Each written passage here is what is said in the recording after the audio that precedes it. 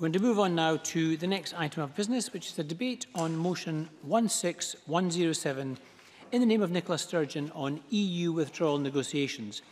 Could I invite all members who wish to participate in this debate to press their request to speak buttons as soon as possible.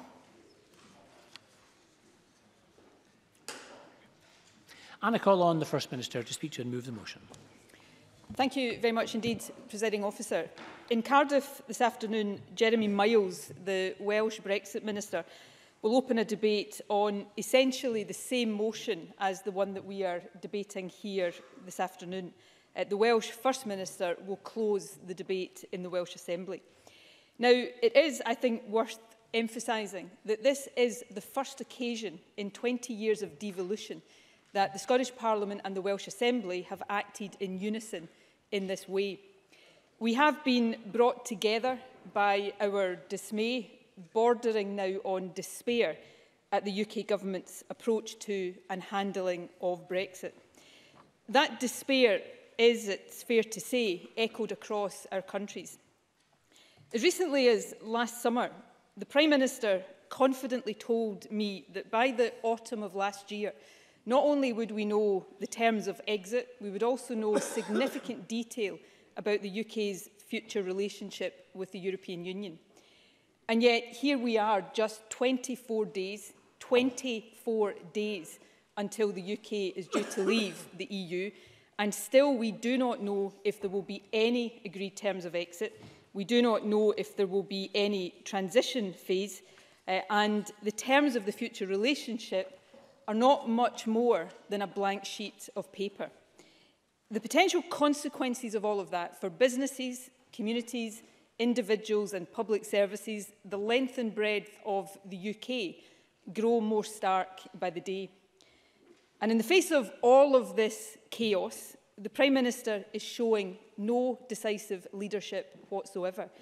Instead of doing the right thing and ruling out a no-deal exit at any stage, she insists on freewheeling the car ever closer to the Brexit cliff edge. She is trying to run down the clock, making on an almost daily basis undeliverable promises to hardline Brexiteers, and more recently offering tawdry, half-baked bribes to Labour MPs. Perhaps her one and only note of consistency in all of this over the past 2.5 years has been contempt for Scotland and the position of the Scottish Parliament.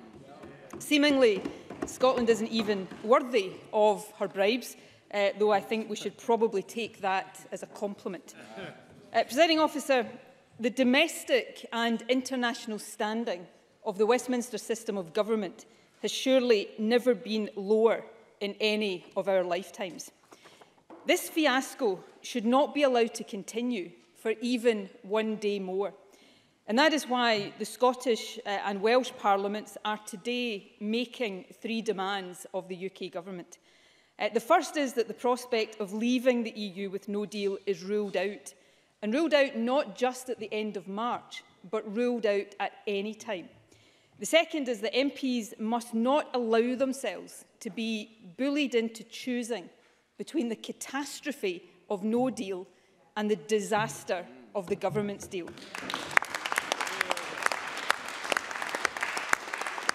And the third is that an extension of Article 50 is essential and now urgent, and it must be requested now. Now, the demand to rule out a no-deal scenario is, I hope, supported right across this chamber. Let me be very clear about this point, as Mike Russell has already been in recent weeks. The Scottish Government is right now doing everything we possibly can to plan for and mitigate the impact of a no-deal Brexit. I am personally chairing our weekly resilience meetings, looking at medicine and food supplies, economic and community impacts and transport links. But every single aspect of that planning reinforces this overwhelming reality. No rational government acting responsibly in the interests of those it serves would countenance leaving the European Union without a deal. The UK Government's own forecasts predict that a no-deal scenario could reduce GDP by 9% over a 15-year period. Now, that's bad enough, but you only need to look at the nature of the preparations that are underway to know that the impact would be much, much more immediate. The UK government has been buying fridges to stockpile medicine. It has been testing motorways and airfields in Kent for use as lorry parks. It has been awarding and then, of course, cancelling ferry contracts to businesses which don't even own ships. It has been taking steps that should be utterly inconceivable in a prosperous, developed economy in conditions of peacetime. And all of that is to plan for an avoidable outcome, which, if it happens, will be an outcome that happens by the choice of the UK government. It is, Presiding Officer, unforgivably reckless. Yes. Adam Tompkins. I'm grateful to the First Minister for giving way. I don't want a no-deal Brexit either, but will the First Minister heed the calls of Scottish business, of NFU Scotland, of the Scottish Chamber of Commerce and of the Scotch Whisky Association and many, many others in the business community here in Scotland and back the Prime Minister's deal so that we can avoid a no-deal Brexit? First Minister. Well, I think the member mischaracterises many of those, perhaps, that he quotes. But I'll come on in a moment, and I said at the outset I would come on to this point, why I do not think it is acceptable, and I think it is utterly incredible that the Scottish Tories are suggesting that it is, that our country should be in the position of having to choose between catastrophe and disaster. So a direct answer to the question, no, we will not choose disaster in order to avert catastrophe. The approach of the UK government is unforgivably reckless. No deal should be definitively ruled out, not just at the end of March, but period. And today, from Edinburgh and from Cardiff, we demand that it is. However, and this does bring me to Adam Tompkins' point, and indeed to the second purpose of today's motion. The UK government must not use, and they must not be aided and abetted in this by the Scottish Tories, use the threat of no deal to blackmail the UK Parliament into voting for its current bad deal. The response to the rejection of the Prime Minister's deal has so far been characterised by delays, denials, dissembling and most recently desperate attempts at bribery. Ministers have wasted months now pretending that significant changes to the Northern Ireland backstop are possible, despite all of the evidence to the contrary. Much better, surely, to face up to the fact that the Prime Minister's deal is unpopular because it is a thoroughly bad deal. Indeed. It's a bad deal for the whole of the UK, and it is certainly a bad deal for Scotland. And let me just spell out why, for the benefit of the Scottish Tories. It would take us out of the European Union against our democratic wishes. It would take us out of the single market and out of the customs union against all of our economic interests. But it provides no clarity whatsoever on our long-term future relationship with the European Union. It tells us nothing about what that looks like. The UK Parliament is effectively being asked to approve a blindfold Brexit. I think that is completely and utterly unacceptable.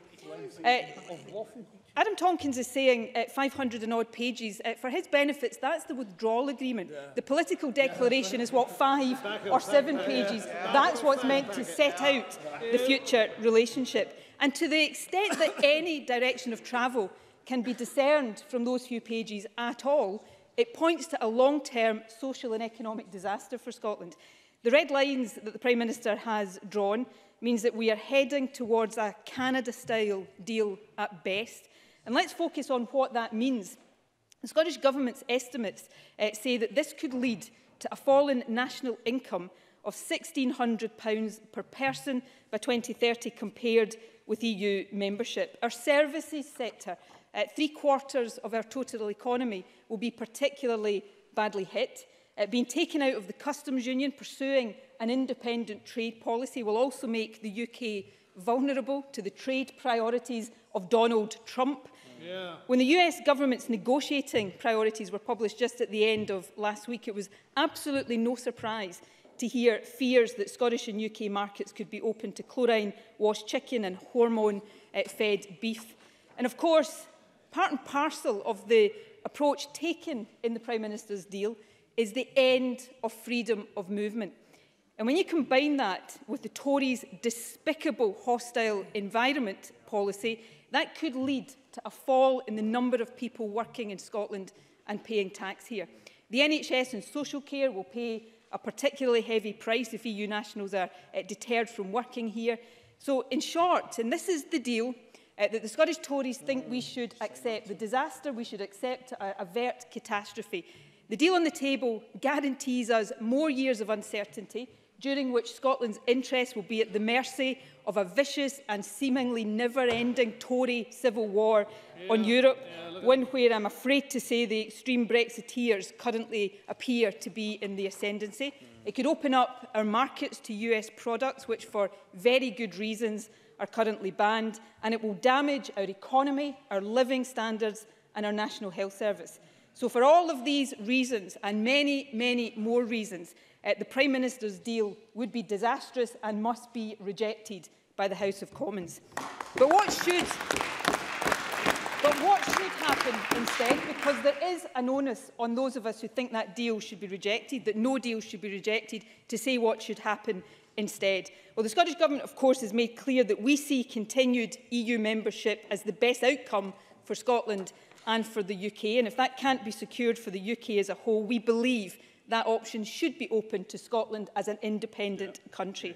Of course, we have also, for more than 2 years now, put forward compromise proposals which would see the UK as a whole stay in the customs union and single market. The Welsh Government has also put forward plans for a closer relationship with the EU. The UK Government has shamefully ignored us at all stages of this process. What the Welsh and Scottish Governments are proposing now, and this is the third point raised by today's motion, is that there must now be an extension of Article 50. Nobody, I'm sure not even the Scottish Conservatives, now believes that Brexit can be delivered on the 29th of March. Quite apart from anything else, there's no time left to properly scrutinise and pass the legislation required. But we shouldn't simply seek a short extension, as the Prime Minister seems to envisage. We need an extension long enough to enable a better path to be taken. Of course, this could open the way again to the possibility of a single market customs union compromise. However, the preferable alternative option, in my view, is now a second EU referendum. There is a strong democratic case for that. After all, those voting to leave the EU didn't know precisely what they were voting for. The Leave campaign was deliberately vague, some may say deceitful, about the form Brexit would take. And where it was specific, it was less than honest, for example, about the prospect of Turkey joining the EU and, of course, the NHS getting more money. We also know now that the Leave campaign broke the law when it came to spending. Presiding Officer, I understand that the prospect of a second vote doesn't appeal to everyone, and we cannot and should not take for granted that there would be a majority for Remain across the UK. That would have to be worked for. But simply pressing ahead with Brexit, knowing that we are heading for disaster, makes no sense at all. After all, whatever most people voted for, it certainly was not where we find ourselves now. Second referendum provides everyone with a second opportunity. And while Scotland, of course, has the option of independence, for the UK as a whole, another referendum is now the best of the options available. Presiding Officer, last month I opened the new Scottish Government hub based in Paris. And in a city like that, where evidence of Scotland's ties with Europe extends back more than 7 centuries, it's impossible not to feel a deep and profound sense of loss about what Brexit means for Scotland. Our country has benefited immeasurably from the hundreds of thousands of EU citizens who've made this country their home. Many Scots have had their horizons widened and their lives enriched by the ability to study, travel and work in Europe. The EU, while far from perfect, we would all agree on that, has also encouraged stronger trading ties, a cleaner environment and better conditions for workers. And perhaps most of all, it has exemplified the benefits we all gain when independent countries cooperate for the greater good. and that's not something we should choose to give up lightly. For more than 2 years now, since the result of the EU referendum, the Scottish Government has proposed ways of mitigating the damage that Brexit will cause. We have been joined in our efforts by the Welsh Government. However, we have shamefully been ignored at almost every turn by the UK Government. So this motion today is a further attempt to propose a way forward. It provides the basis, even at this late hour, for a more sensible and a less damaging approach. By doing so, it will allow us to act in the interest not just of our own constituents, but of the UK as a whole, indeed of Europe as a whole. So, Presiding Officer, I commend this motion to Parliament, and I hope that members of this Scottish Parliament, together with our friends in the Welsh Assembly, will vote for it this evening.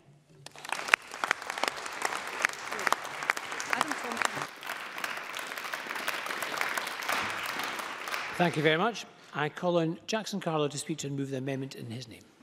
Thank you, Presiding Officer. I move the amendment in my name.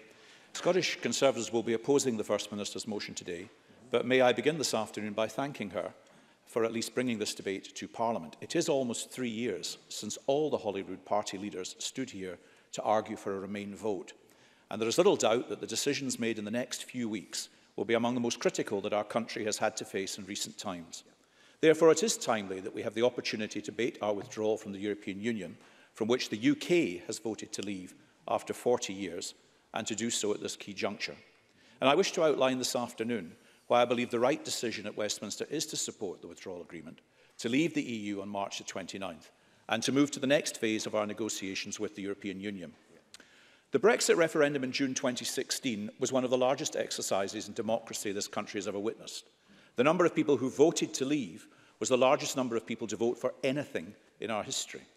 And while they've been largely forgotten in this place, let us not forget that they included 1 million people in Scotland, more than the number who voted for the SNP in the most recent Westminster election.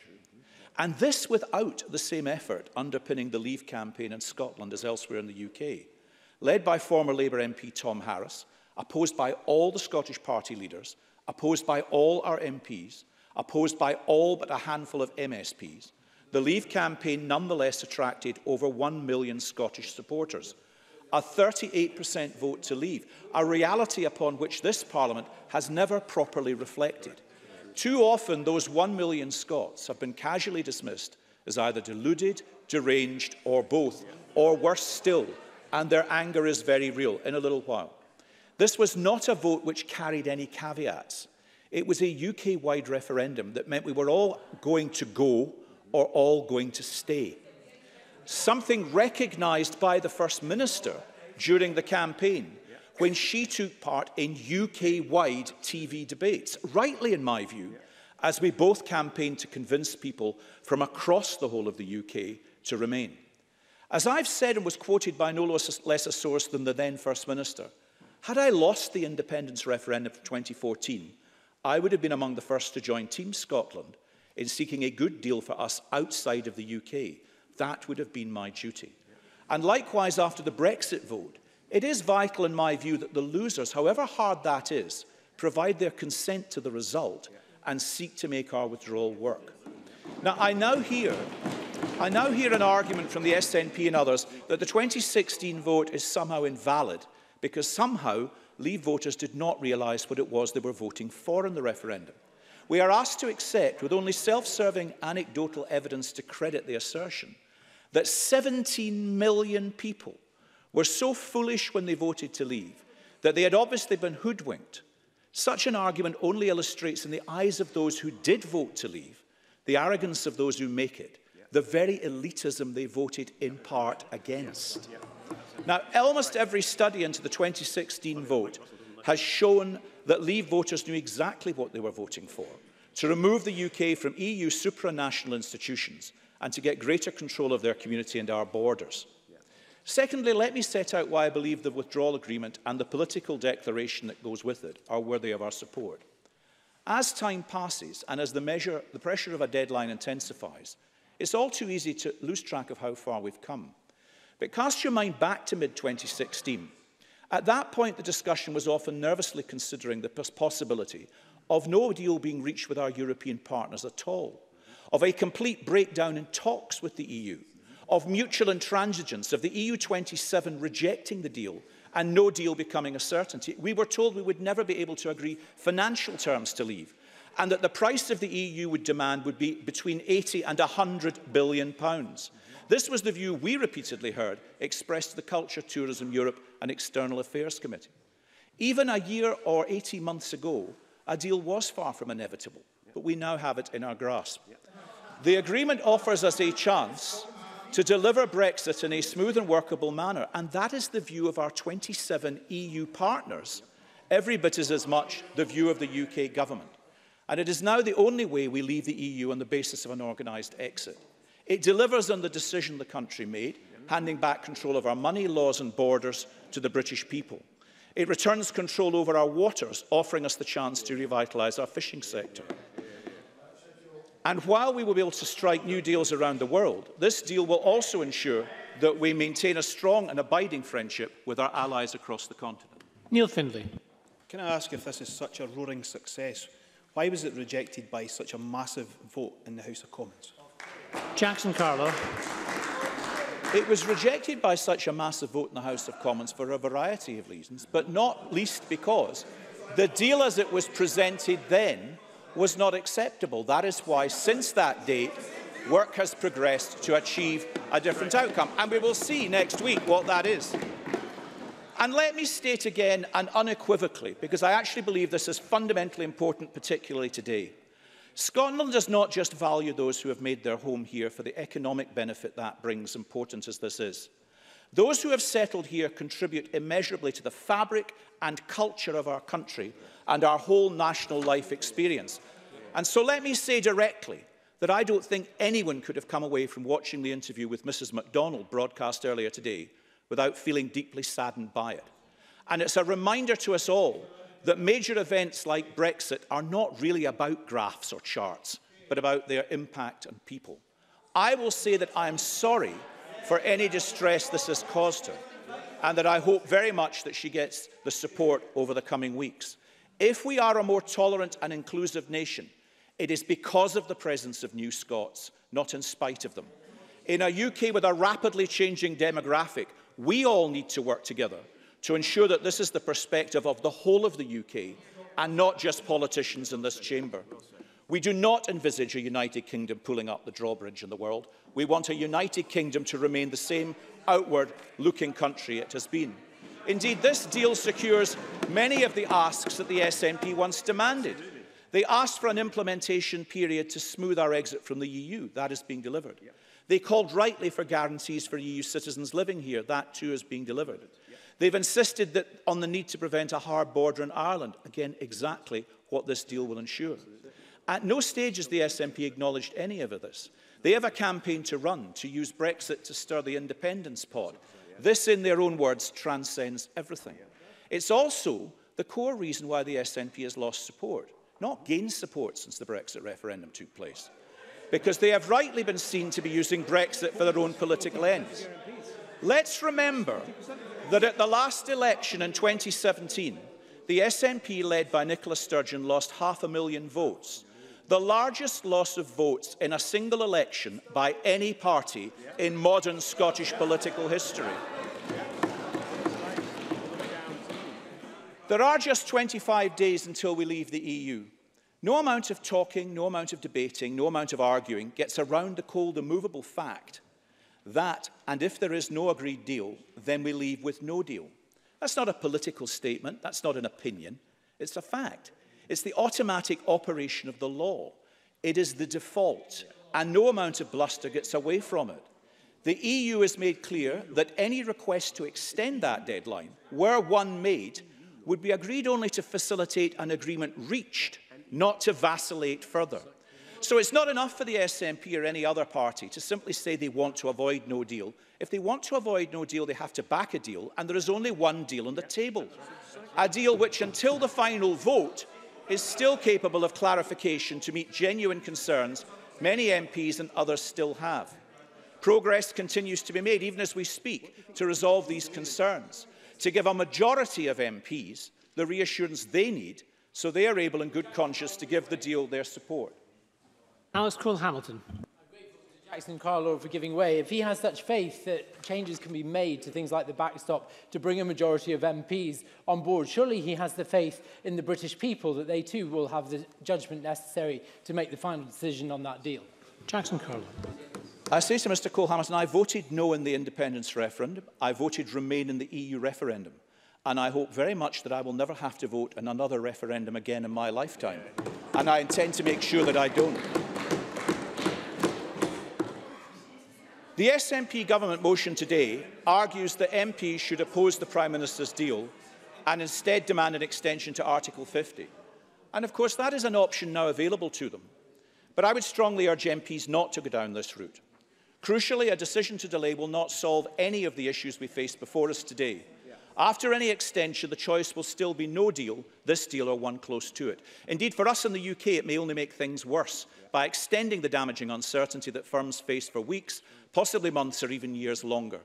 As Alec Neil said, Brexit will happen whether we like it or not. The democratic wishes of the people have to be respected. To do otherwise would be to risk a huge backlash and undermine the principles of our democracy.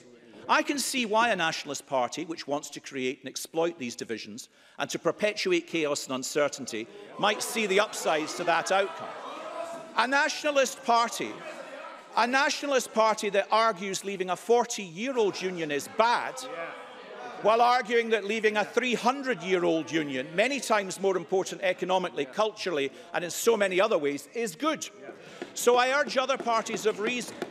Delaying a decision on Brexit is not a solution. It is simply a way to prolong the indecision and, by doing so, to keep the divisions the country faces open for longer and to allow even deeper divisions in Scotland to be exploited all over again by the SNP.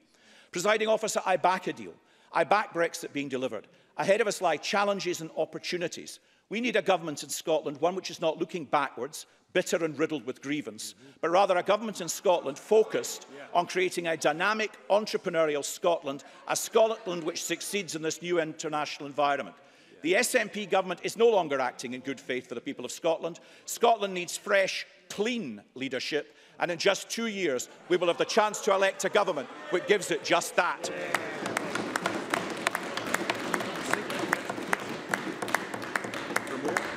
Thank you. And I call Richard Leonard to open for the Labour Party.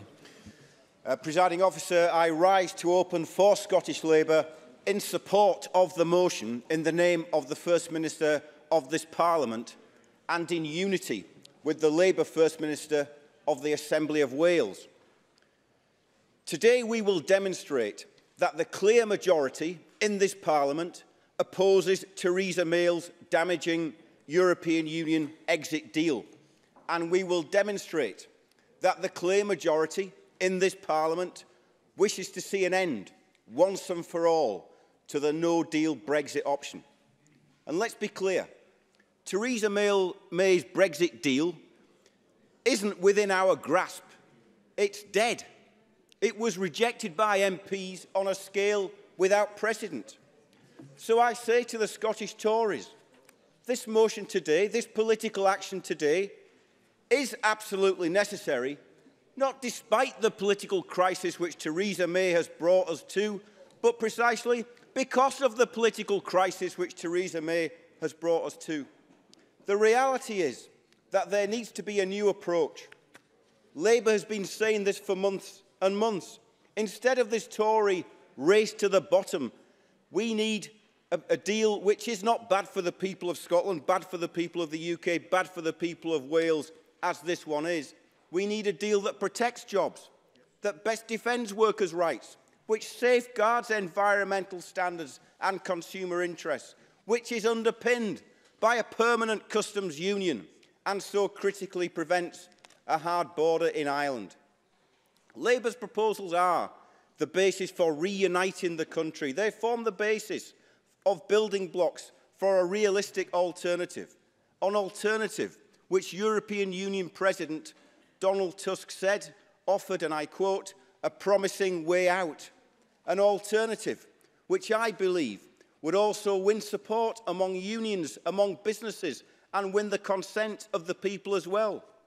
It's an alternative that could break the deadlock and prevent us catastrophically crashing out of Europe without a deal.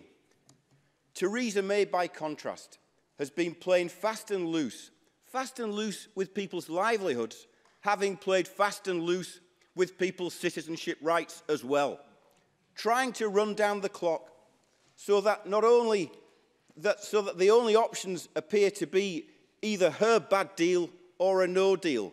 Neither of these is acceptable. Both would be damaging to our economy, to our social fabric, and we will do everything in our power in this Parliament, working with the Welsh Assembly to prevent them.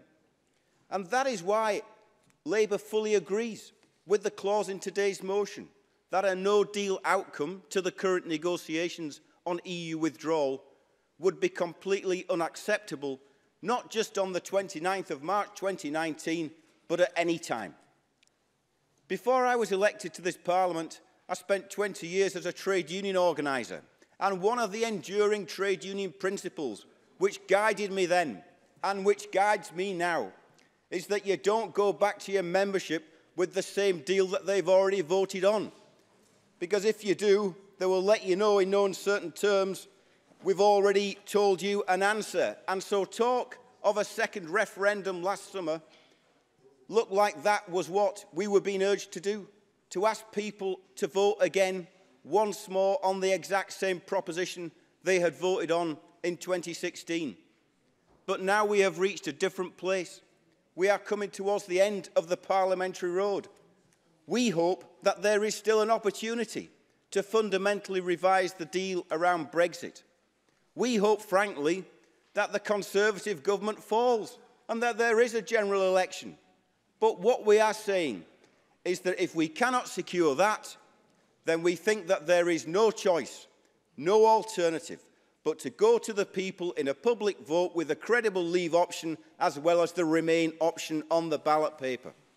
We have to accept that none of these routes will be straightforward, but it is now inevitable, given the state of the Prime Minister's intransigence and incompetence, that the UK government will have to seek an extension to the Article 50 process to extend talks with the European Union. This motion is therefore right in calling on the UK government to take immediate steps to prevent the UK leaving the EU without a deal. But it is a matter of fact, nonetheless, and I speak as somebody who voted to remain, that over 1 million people did vote to leave in Scotland. And if you live in Fraserburgh and voted leave, listening to politicians in Edinburgh telling you that we all voted remain will seem odd. So while there can be no respect for the Tories' shambolic handling of Brexit, it's important to respect how people voted in the referendum. It's important in a democracy to respect the ballot box. Yes. Willie Rennie. He's saying, would you give us a clear indication, does he support his leader at a UK level when he says that he's now in favour of a people's vote? Richard Leonard. The answer to that question is yes, I am in favour of a people's vote. But what I'm also saying is that if there is still an opportunity for a general election, we should take it. And what I'm also saying is there is still an opportunity to revise the deal next week. We should take that as well. It's important to recognise where the real division in society lies. And it's not between the people in Aberdeen who voted to remain or those in Abergavenny who voted to leave. It's not between working-class families in Scotland and working-class families in London or working-class families in Wales. These are false divisions propagated by those whose sole purpose is to divide communities and to wield power for its own sake. Our purpose is not to divide people, it is to bring people together. And on an understanding that, and on the basis that Scotland's economy can no longer be just left to the market, that we need a more radical approach which extends democracy into our workplaces, into our communities to bring about real change and to give people hope. Tackling inequality, giving people dignity in retirement, ending the attacks which deliberately hit the poorest the hardest, building the homes that we need, investing in our industries, investing in our public services, and investing in our people again. We have to find a way forward that brings all our communities together, however they voted in the EU referendum and whatever their views are now. Because if we don't do that, we risk division and instability for years to come. So we have to strive for popular consent. We have to unite and not divide. That is the decisive battle we face. And it is a battle that we must wage in the name of democracy, according to the principles of consent, inside our parliaments and inside our assemblies, but out there in our communities as well. Thank you very much. I call Patrick Harvey to open for the Green Party. Once upon a time, not so very long ago, we might have thought that the implausible claims of the Brexiteers just sounded like the sort of nonsense spouted by desperate campaigners who didn't think they had a hope of winning, promises they were confident they'd never be held to. So when Liam Fox said, "Believe me, we'll have up to 40 trade agreements ready for 1 second after midnight in March 2019, we might have thought it was just laughable. Now it's contemptible. When David Davis said, "Within minutes of a vote for Brexit, CEOs would be knocking down Chancellor Merkel's door demanding access to the British market," or when Dan Hannan said, "Absolutely nobody is threatening our place in the single market," we might have thought that some people were threatening our place in that single market. But it's clear now that those who are arguing for leaving the European Union were keen at the time to emphasise the benefits of a soft Brexit, maintaining a close connection with the single market, while secretly planning the very opposite. Then we saw the result, a knife-edge result across the UK as a whole, and 2 of the 4 nations of the UK voting remain. And we might have thought, when we saw that result, that a 52-48 vote must mean a compromise, must mean reaching out across those divided lines and achieving a soft Brexit.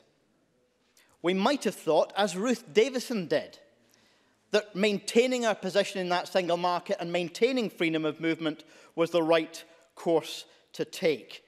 And if that course had been taken, I suspect the most committed Remainers amongst us would probably have had to accept that compromise. And yet, so long after this process has been underway, Theresa May has refused repeatedly to face down her extremist wing. We might have thought that the Prime Minister must eventually decide which wing of her party she's on. She can't keep pretending to be on both. Yet month after month after month, she has continued to put her own efforts at party unity ahead of the national interest, apparently deluding herself that everyone from Jacob Rees-Mogg to Dominic Grieve could be held to the same policy. And then we heard, Brexit means Brexit. It was a funny line the first time it was used, but we might have thought, she can't be serious. That can't really be all she's got. Nearly 3 years on, all we have seen is a display of incompetence on an historic scale.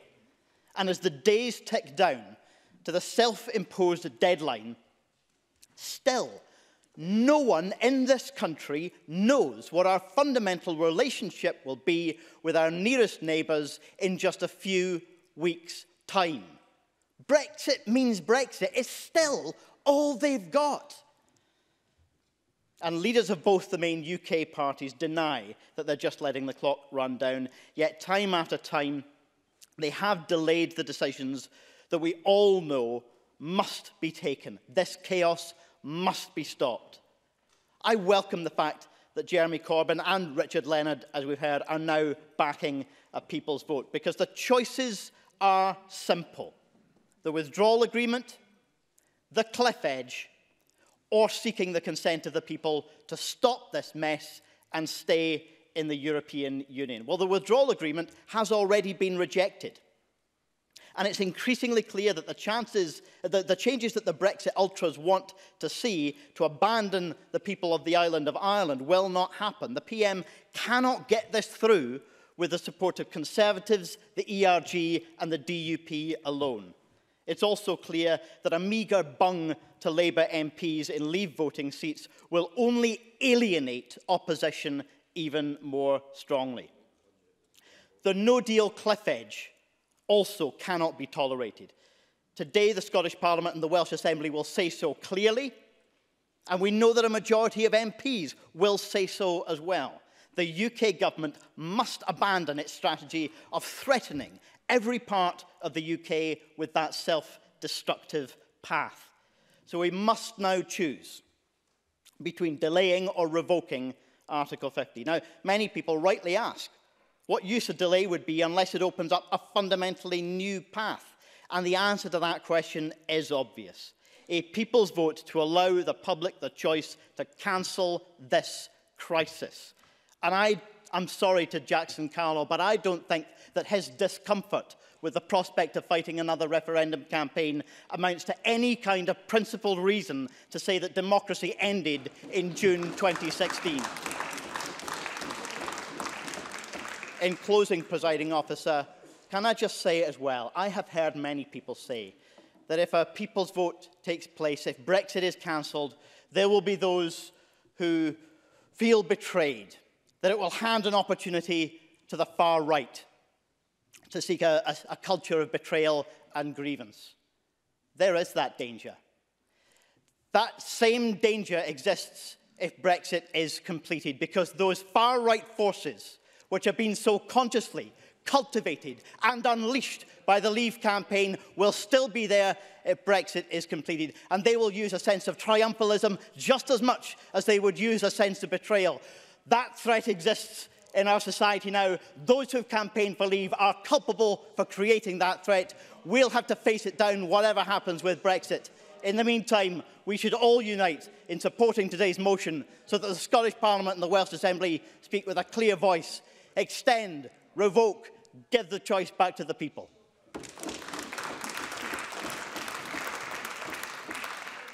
Thank you. And I call on Willie Rennie to open for the Scottish Liberal Democrats. Thanks, Presiding Officer. Liberal Democrats support the motion today.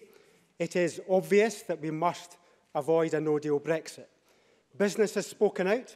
Cabinet ministers have spoken out. Even some Brexiteers use no deal as a threat to get a supposed better deal from the EU.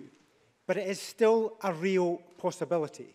It is therefore helpful that the National Assembly for Wales and the Scottish Parliament speak out together against this deeply damaging option. But that is not enough. We need a route out of this. Now that the Labour Party and Richard Leonard are on side, we need to unite for a people's vote too. There is an opportunity for all leaders to stand together at the People's Vote March on the 23rd of March in London. Vince Cable will be there. I hope Nicola Sturgeon will be there. And it would be no better opportunity than for Jeremy Corbyn to make his support absolutely clear to attend that march as well. He should stand before them to make clear his support for a people's vote. Yes. Liz Smith. I thank Mr Rennie for giving way. Could Mr Rennie clarify, if it was to be another people's vote, exactly what the question would be? Willie Rennie. It's clear it needs to be the deal that is agreed in Parliament versus remaining in the European Union. And I make it clear, I am absolutely clear that I want to remain in the European Union, because any other option is going to be damaging to our economy and our way of life. It has been suggested that everyone knew what Brexit meant back in 2016. But those who ran the Leave campaign still can't agree what Brexit actually means today. Jacob Rees-Mogg disagrees with Liam Fox, who disagrees with Boris Johnson, who disagrees with Michael Gove. So if those in charge of Leave campaign can't agree what Brexit means today, how on earth was everybody supposed to know back in 2016, 3 years ago? That's a good reason in my mind to have the British people having the final say on Brexit. And Parliament as a whole cannot agree a way forward either. If they can't, the only option is to hand the decision back to the people. Another good reason to give the British people the final say. Now, I respect those who sincerely voted to leave, which is why I do not want to rerun the last referendum. I do not wish to pose the same question. My plea is simple. If those in favour of Theresa May's deal, or any deal for that matter, believes in it and has confidence that it is the will of the British people, then put it back to the British people. If it's not so good, You will have nothing to fear. This is one of the biggest decisions that this country has ever faced, and it is wrong to deprive the people of that final say. That is another good reason to give the British people that final say. And people are fed up with this debate. I am fed up with this debate. They want an end to it. I want an end to this. But what Theresa May will not tell you is that this is not going to end anytime soon. Now, I don't want to depress the Chamber, but even if she somehow cobbles together a majority in Parliament for the withdrawal agreement, it will only mark the end of the very beginning. It won't be over on the 29th of March. We will have the transition phase, then the endless negotiation over the free trade agreement with the EU. We will be replaying these arguments over and over again. CETA, the EU-Canadian free trade agreement, was discussed for 22 years and negotiated for 7 years. TTIP, it's not even been agreed yet. That transatlantic trade and investment partnership with the United States, it was talked about back in the 1990s, still has not been agreed or been anywhere near implemented. The whole reason for the backstop is because everyone knows the transition period is an inadequate period of time in which to negotiate a comprehensive free trade agreement. So the agony will go on and on and on. The best way to bring this pain to an end is to put it back to the British people. Let them decide if they want more of this pain and division and anger, or if they want to stop it now. And any kind of Brexit, in fact, all Brexit options will damage our economy compared with what we have now. That is what the UK government's own analysis admits. The UK will be poorer economically under any form of Brexit compared with staying in the EU. Official figures say the UK economy could be up to 3.9% smaller after 15 years under the Prime Minister's plan compared with staying in the EU. And a no-deal Brexit is even worse, a 9.3% hit. Another good reason to give the British people the final say. But let me give you one more reason to back a people's vote. For me, this is the most important reason. I respect those who voted to leave the European Union. They tell me they want our country to be stronger, and they believe they can do that by standing alone. They believe that Europe is holding us back. I politely tell them that this country has never stood alone. It is why we are leading members of NATO and the United Nations. It's why we have the second biggest international aid budget in the world, one of the best armed forces in the world, and one of the best diplomatic services in the world.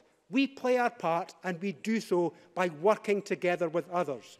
Our country stands for something good, and we do good things with the European Union. Don't let anybody else tell you otherwise. Our economy is bigger than the basket case of the 1970s because we trade freely with each other. We are safer because we share intelligence and security with each other.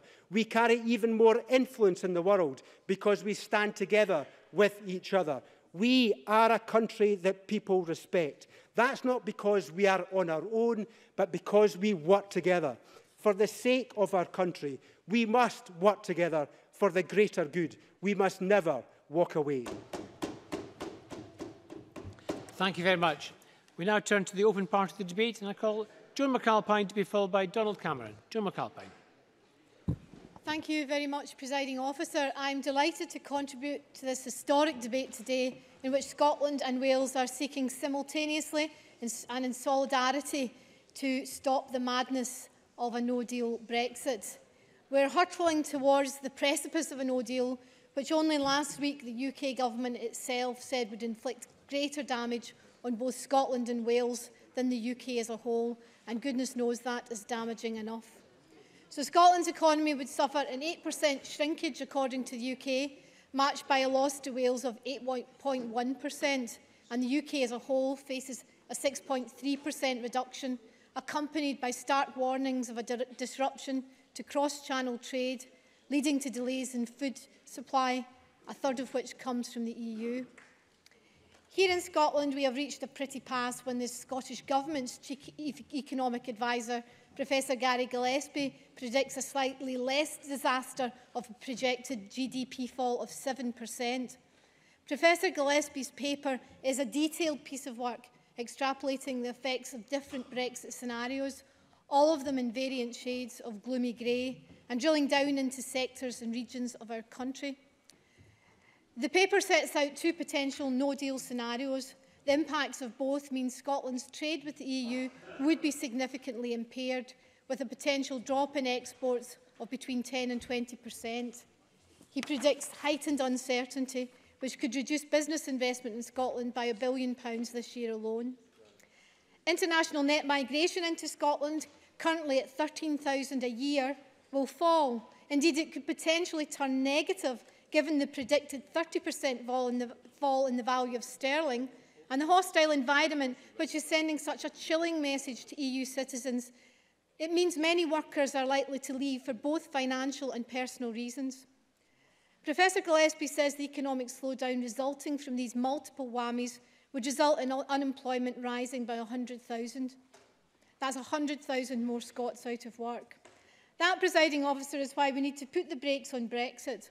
Of course, the Conservatives tell us this can be avoided by backing the Prime Minister, but that doesn't hold much water, given that the Prime Minister just a few weeks ago voted against her own deal when she backed the Brady Amendment to ditch the Irish backstop. Anyone who speaks to anyone in Brussels knows the Irish backstop and the withdrawal agreement are indivisible. I do realise that the anti-Europe faction in Mrs May's party, which she uses up so much of her time and energy appeasing, probably do not speak to Brussels, but she does, and she must know that the EU will not ditch Dublin. It's a difficult lesson for those in her party who still cling to a post-colonial delusion about British imperial power and influence. But it was Ireland that held all the cards in this negotiation, and there must be a lesson there for Scotland, and who knows, perhaps Wales too. I support the motion today reiterating Parliament's opposition to a no deal, but I also support the motion's contention that we must not and cannot support the EU withdrawal agreement that Mrs May tried and failed to win parliamentary support for. I said in an earlier speech on this subject that the deal would only continue the uncertainty and that has plagued our country since 2016. And the end of any so-called implementation period, we could still be staring at a cliff edge. And I want to use just one example of that uncertainty around our future deal. Services are not mentioned at all in the withdrawal agreement, but the UK enjoys a huge surplus with Europe on services. And I want to quote Sir Ivan Rogers, the UK's former ambassador to the EU. He said, in January, when we get into talks, we will discover at a granular level just how bad it is to start from a tabula rasa third country baseline on services. We shall spend a great deal of negotiating capital just to lever up our level of market access into something nearer the single market, which we actually have now. That's just one example of the pain that the withdrawal agreement will cause, because it's built around a rigid framework which comprises Mrs May's red lines. These are leaving the single market, leaving the customs union and abandoning freedom of movement. Those red lines have boxed the UK into its own prison. The deal fails to guarantee key human rights, environmental rights and employment rights. And of course it ignores the devolved settlement and rides roughshod over the powers of this Parliament, which rejected the draft deal in early December last year. In fact, the withdrawal agreement doesn't even mention Scotland. And of course, the withdrawal agreement wasn't just rejected by Scotland, it was responsible for the worst defeat of a UK Prime Minister in decades. I agree the Article 50 process should be extended so that agreement can be reached on the best way forward to protect the interests of Scotland, Wales and the UK as a whole. However, the EU needs to agree, and they will agree if an extension is intended to deliver real change, either dropping those red lines or another vote, a people's vote. Having spoken to many senior politicians and officials in Brussels, they will not agree to what has been called a rolling cliff edge, which allows Mrs May more procrastination time without delivering any material change and more time to blackmail us with no-deal threats. And it's very worrying that Jacob Rees-Mogg, the leader of the anti-Europeans in the House of Commons, has hinted that he could agree to a short extension in order to achieve what he calls a managed no-deal. That is a terrifying prospect, and that's not why we want an extension. The EU are wise to the possibility of such shenanigans, and so an extension of Article 50 would only be granted if there was significant material change. That has to be a second referendum. More people than ever have educated themselves about the benefits of EU membership. The lies and indeed the cheating of the anti-European campaign have been exposed. It's clear that a referendum could bring us back from the cliff edge and back from the atavistic direction that Brexit has taken us. And that is why I want to stand with Wales tonight and support this motion. Thank you very much. Thank you very much. I have a little time in hand, so I don't need to cut people off exactly 6 minutes, but don't abuse it. I call Donald Cameron to be followed by Keith Brown. Mr Cameron, please. Thank you, Deputy Presiding Officer. The last time I took part in a debate in this chamber on Brexit, we were less than 4 months away from the point at which the UK will formally leave the EU. We are now less than 4 weeks away. And in that intervening period, despite the volatility in Westminster, one simple fact remains. The Prime Minister's deal represents the best way to implement the momentous decision taken by the electorate of the UK on the 23rd of June 2016 to end our membership of the European Union. And as I said in December... John Mason. I thank the member for giving way. He talks about the momentous decision that was made by the UK electorate. He and I can change our minds as individuals. Is a country allowed to change its mind? Donald Cameron. In reply to the members, I said in December not to respect that vote would render us guilty of forgetting that we serve the electorate, and that service includes respecting their decisions. Their decisions freely expressed in a referendum on a question posed to the United Kingdom about the United Kingdom's membership and answered by the United Kingdom. Now, Alec Neil has already been quoted by Jackson Carlaw, but he said in December 2016 the democratic wishes of the people have to be respected, and I agree. Now, a few months ago, the Cabinet Secretary, Mike Russell, spoke about Edmund Burke during the debate and of the difference between representatives and delegates, and of his quote that a representative should not sacrifice his unbiased opinion, his mature judgment, his enlightened conscience, but instead owes you not his industry only, but his judgment, and he betrays instead of serving you if he sacrifices it to your opinion. And it was implied that anyone wanting to give effect to the referendum result was repudiating their role as a representative. They were meekly sacrificing their judgment in favour of the electorate's opinion. Well, let me tell the members this. I voted to remain in the EU. I regret we are leaving, but leave we must, because otherwise we would be betraying the wishes of this country as expressed by the voters of this country.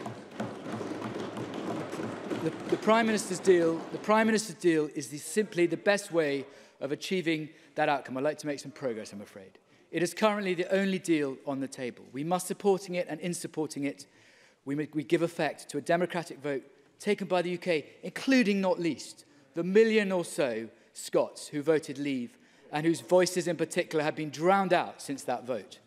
This is what my conscience dictates. This is how I exercise my judgment as a representative. And I believe that the vast majority of people we represent want that outcome. They want a deal which protects their jobs and their livelihoods. They want an orderly exit. They want to move forward. They want to move on. They want to get it done. They abhor the idea of departing without a deal and recognise the best way to achieve that is to support the Prime Minister's deal. Now, clearly no deal would be an awful outcome, and it is right to prevent it happening by default. But the best way of ending the uncertainty and avoiding no deal is to leave with a deal by the agreed date. Let's just remind ourselves who has backed this deal. Scottish business has backed it. The Scottish Chambers of Commerce has backed it. Scotch whisky, one of the most important industries in my region and vital for the Scottish economy, has backed it. The Scottish Whisky Association supports both the withdrawal agreement and the political declaration. They say that if the deal is rejected, this will create considerable uncertainty for the industry. Scottish farming has backed it. The NFUS has said of the deal that it will ensure there are no hard barriers on the day we leave the European Union and will allow trade in agricultural goods and the UK food and drink to continue throughout the transition period largely as before. Yes. Ross Greer. Thank you. I'm grateful for the member for taking the intervention. The list of organisations that he mentioned, almost if not every single one of them endorsed a Remain vote in the referendum. They have advocated the deal in comparison to the cataclysm of no deal. If we give the public the opportunity to vote on this again, what option does he think those organisations would back in that referendum? Donald Cameron. They've supported the deal because this is respecting the result of the referendum. And the NFUS said this, this opportunity needs to be taken. Taking the withdrawal agreement and the political declaration together, it's a deal which provides clarity on our status as an independent coastal nation by 2020. It ensures the environment remains protected and there is no dilution of our commitments. It aims to protect trade in goods, something crucial for our exporters. And above all, it ensures EU citizens who live and work in the UK can continue to do so. The SNP refused to back the deal, which is extraordinary because it meets many of their demands. It includes a transition period. It prevents no hard border between Northern Ireland and the Republic. It offers a guarantee for EU citizen rights and the likelihood of a customs partnership going forward. And it's instructive to scrutinise the SNP's various positions on Brexit over the last few years. The First Minister made much play of consistency. Well, let's just see how much consistency they've shown. First, they advocate EU membership. Then they advocate a differentiated deal for Scotland. Then they advocate the single market and the customs union membership for the UK. Then we learned from Ian Blackford that that particular ship has sailed, and having rejected it for months, the SNP advocate a people's vote. Or do they? There was talk of a hierarchy of outcomes and preferences, of any outcome which commanded a majority. Then they advocate a much narrower focus on a people's vote alone. It is a case study in opportunism, Presiding Officer. And we shouldn't be surprised. We shouldn't be surprised. Because over the last 50 years... First Minister. Lined there have been the efforts of the SNP and the Scottish Government to find compromise. Does it ever occur to him that had any of those efforts at compromise been accepted by the Prime Minister and the UK Government, we might not be in the sorry position we're in right now. It's the failure to compromise that should shame every Conservative in the land. Donald Cameron. I don't accept that at all, because over the last 50 years, Europe has never been a matter of principle for the SNP. It's always been a tactic to be deployed in pursuit of independence. And we saw, hours after the referendum, when the First Minister announced she would legislate for an independence referendum on the back of Scotland being taken out of the UK against its will. To conclude, Presiding Officer, the SNP have never wanted Brexit to work. Whatever deal Theresa May had negotiated with Brussels, the SNP would have opposed it. An orderly withdrawal is not in their interest. That's why they're rejecting it. Their ideology has always trumped the search for a pragmatic, orderly exit from the EU. To conclude, we support the Prime Minister in her negotiations. There is a deal on the table. There is an overarching desire across the country for us to get this done, and I support the amendment in Jackson Carlo's name. Thank you. I call Keith Brown to be followed by James Kelly. Mr Brown, please. Thank you, President Officer. I support the motion in the name of the First Minister, but I would like to consider in some detail the amendment proposed by the Conservative Party and indeed the actions and the record of this party, given its leading role in supporting, introducing and implementing, if that's the right word, Brexit. First of all, the Tory amendment talks about respecting the result of constitutional referendums. Demanding respect for 52% from 2016, of course, no respect for the 52% that voted yes in 1979. No question either of any respect for the 62% in Scotland who voted Remain. Now, that Remain vote has at all times by all Tories to be denied, denigrated and dismissed. We also regularly hear Tory MPs representing English constituencies proclaiming that they must speak up for the views of their constituents who, in their majority, voted Leave. However, the supine subgroup of Tory MPs in Scotland will never be heard to speak up for the Remain majorities in their constituencies. The Tories couldn't give a flying fig about the constituents that they have who voted in their majority for Remain. And the next part of the Tory amendment says that they support leaving the EU with the deal. Well, let's examine the party they have followed to get to this particular position. And this is perhaps a dictionary definition of opportunism for Donald Cameron's benefit. In 2014, he may remember the Tory position was crystal clear. Vote no to independence to guarantee Scotland's place in the EU. That was a Tory position. I know there are one or two original Brexiteers amongst the Tory group, but I don't remember any of them saying in 2014, vote no to guarantee Brexit. Their party said the exact opposite. Then during the 2016 referendum, we heard Remainer Ruth in her debates with Boris Johnson when she laid out clearly the threat of economic calamity that Brexit posed, a threat that she had stated 2 years previously was only likely as a result of an independence vote. In the same year, my party stood on the platform of reserving the right to hold a referendum on independence if Scotland were to be forced out of the EU against its will, exactly what is now proposed. Then after the Brexit vote, we had demanding Davidson, when the Tories were absolutely adamant. They said that the First Minister had to put every possible effort into safeguarding Scotland and indeed the UK's place in the single market. That was their position after the Brexit vote. Then the next U-turn, when Westminster instructs Tory MPs and MSPs, they obey no matter what the cost is to Scotland.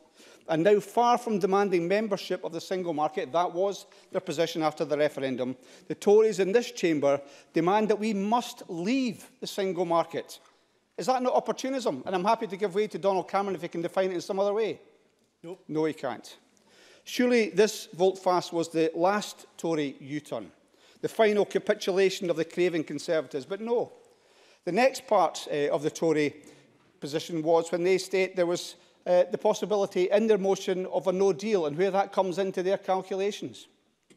The final resting position of the Scottish Tories is to refuse to vote to rule out no deal. They had the chance in the House of Commons. Every single Scottish Tory MP refused to vote to rule out no deal.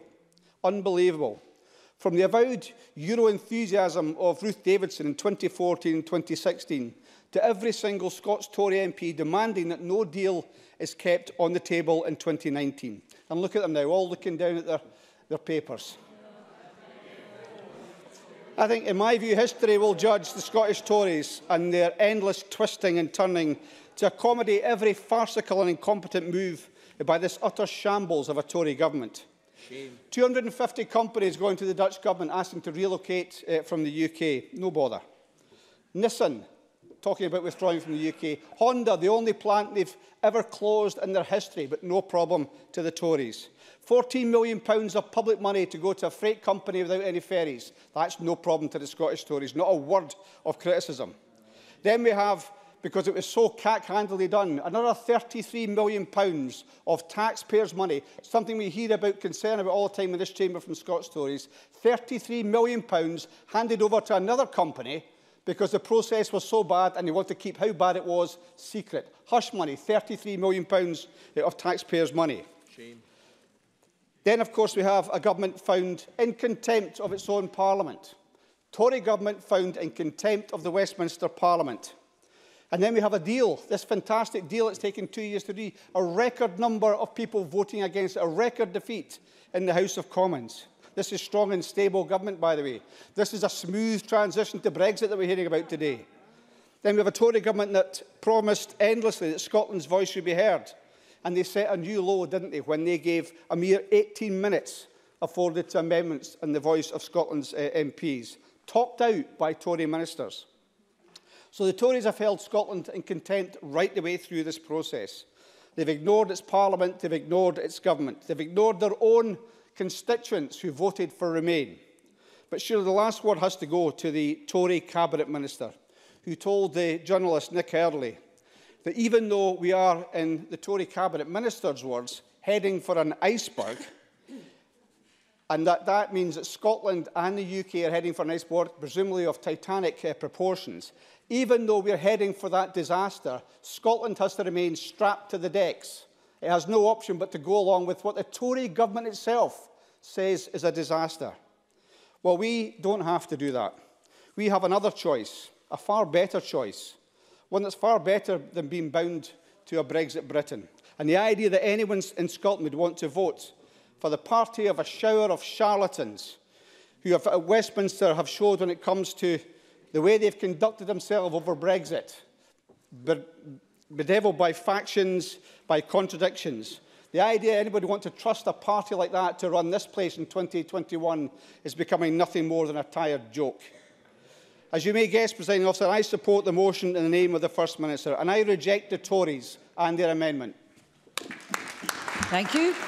I call James Kelly to be followed by Gillian Martin. Mr Kelly, please. Thank you, Deputy Presiding Officer. I wish to support the motion before us this afternoon. This is a significant moment in the Parliament's history as both the Scottish Parliament and the Welsh Assembly hold debates on this important issue simultaneously and will no doubt reach a position rejecting Theresa May's deal and also rejecting a no deal and calling for an extension of Article 50. In the debate this afternoon, there's no doubt that the Tories are isolated. They look deeply uncomfortable over in that corner of the chamber. And that, I'm afraid to say, is quite rightly so. Because the reason that we're in this situation is because of the failure of leadership of the last two leaders and Prime Ministers of the Conservative Party, David Cameron and Theresa May. Back prior to the 2016 referendum, David Cameron, seeking to try and navigate himself through the internal problems of the Conservative Party and placate the right, agreed to hold a referendum. He risked it. He risked it. He thought he risked it. He thought he could win that referendum, and it wasn't the case. And that's what resulted. It's your Prime Minister that came up with a plan. So no point in pointing over here. Can I say to members, if you want to make a point, intervene. Don't just heckle across the chamber. Thank you. The consequence of that disastrous decision was the referendum in 2016, which was then lost. And subsequently, that caused David Cameron his premiership. When Theresa May took over, as Patrick Harvey said, she declared, Brexit means Brexit, and tried then to kind of navigate and produce a solution which was in tune with what she declared, Brexit meaning Brexit. But the reality again was she couldn't navigate her way through the internal politics of the Tory party. And she went to the country in 2017 to really try and seek a bigger majority to try and ensure that she could get a deal through. That went catastrophically wrong as Theresa May ran aground on the election trail and was returned without an overall majority. Since then, the reality is she's not been able to achieve any consensus within the House of Commons, and that subsequently resulted in her losing her proposed deal by 230 votes. And up until now, all we have now, with 25 days to go, she's resorted to simply trying to run down the clock in the hope that as we get nearer March 29th, people will vote for that deal. But all around us, you look at the evidence of the implications of Brexit and the implications of no deal. Look at the car industry, Honda and Swindon closing down with the closure of 3,500 jobs. Jaguar Land Rover continually warning about the threat of Brexit and a no-deal Brexit. And it's the implications for the trading arrangements. And a lot of these companies, they require just-in-time production, to get goods in and out of the United Kingdom. And the reality, when you see the government drawing up plans for lorry parks, that is going to slow everything down and have a dramatic effect on the economic production of these car companies. I think specifically in terms of no deal, there are drastic economic consequences. Experts have warned of the dangers to the exchange rate being devalued by anything between 10 and 30%. The Bank of England has said that inflation could raise to between 4.25 and 6.5%, and there would be consequential changes to interest rates. All of that would result in the real value of money slowing down in the economy, and that would ultimately lead to a reduction in demand and also a reduction in production, which would result in job losses and also have an impact on the Scottish budget. So from that point of view, it's right that we assess the implications of where we are now and reject no deal on the basis of the drastic consequences of that, and also the fact that there's no support for any option to go through the Houses of Commons. That therefore means that an extension of Article 50 is the next logical position in order to extend the process. And as part of that, a public vote must be considered. There must be the option to bring this back to the people. Such are the, I know people have pointed out previously the democratic result in 2016, but when you see the consequences of all this, the job losses, the drastic impact on our community, the reduction in people's living standards, then if this comes back to a public vote, we must have the option to remain. So in summing up, Deputy Presiding Officer, we have a catastrophe before us. People have been let down. In order that we can plot a way forward, we need to clearly reject no deal. We need to look at an extension of Article 50 and look at options going forward, including a public vote. Thank you very much. I call Gillian Martin, followed by Murdo Fraser. Ms Martin, please. Thank you, Presiding Officer. For the last couple of months, any time my colleagues on these benches have warned against the impact of a no deal, the Conservative benches erupt calling on the SNP to back Theresa May's deal.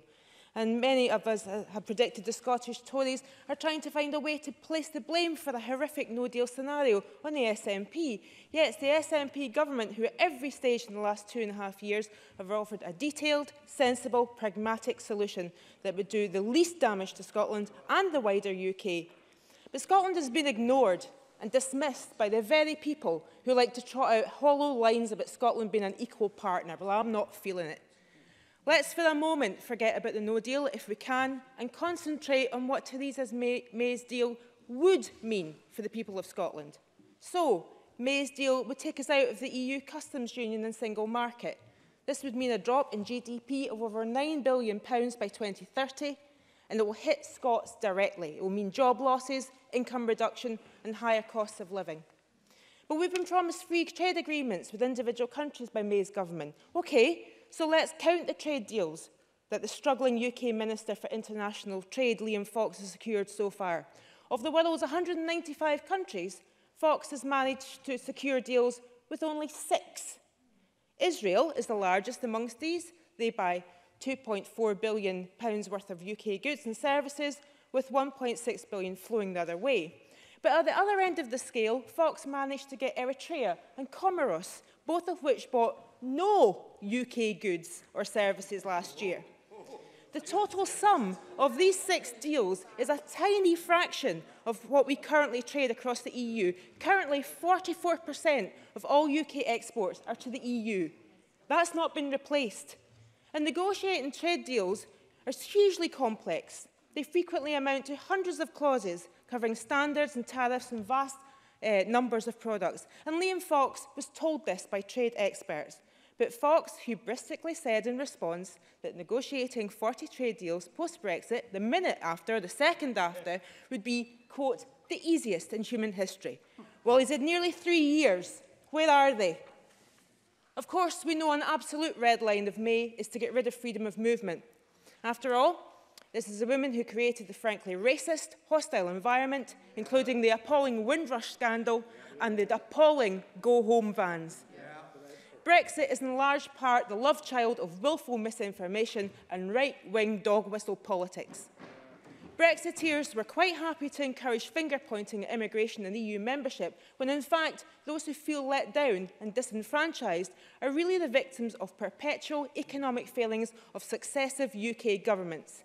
But the simple fact is that freedom of movement has boosted Scotland's economy.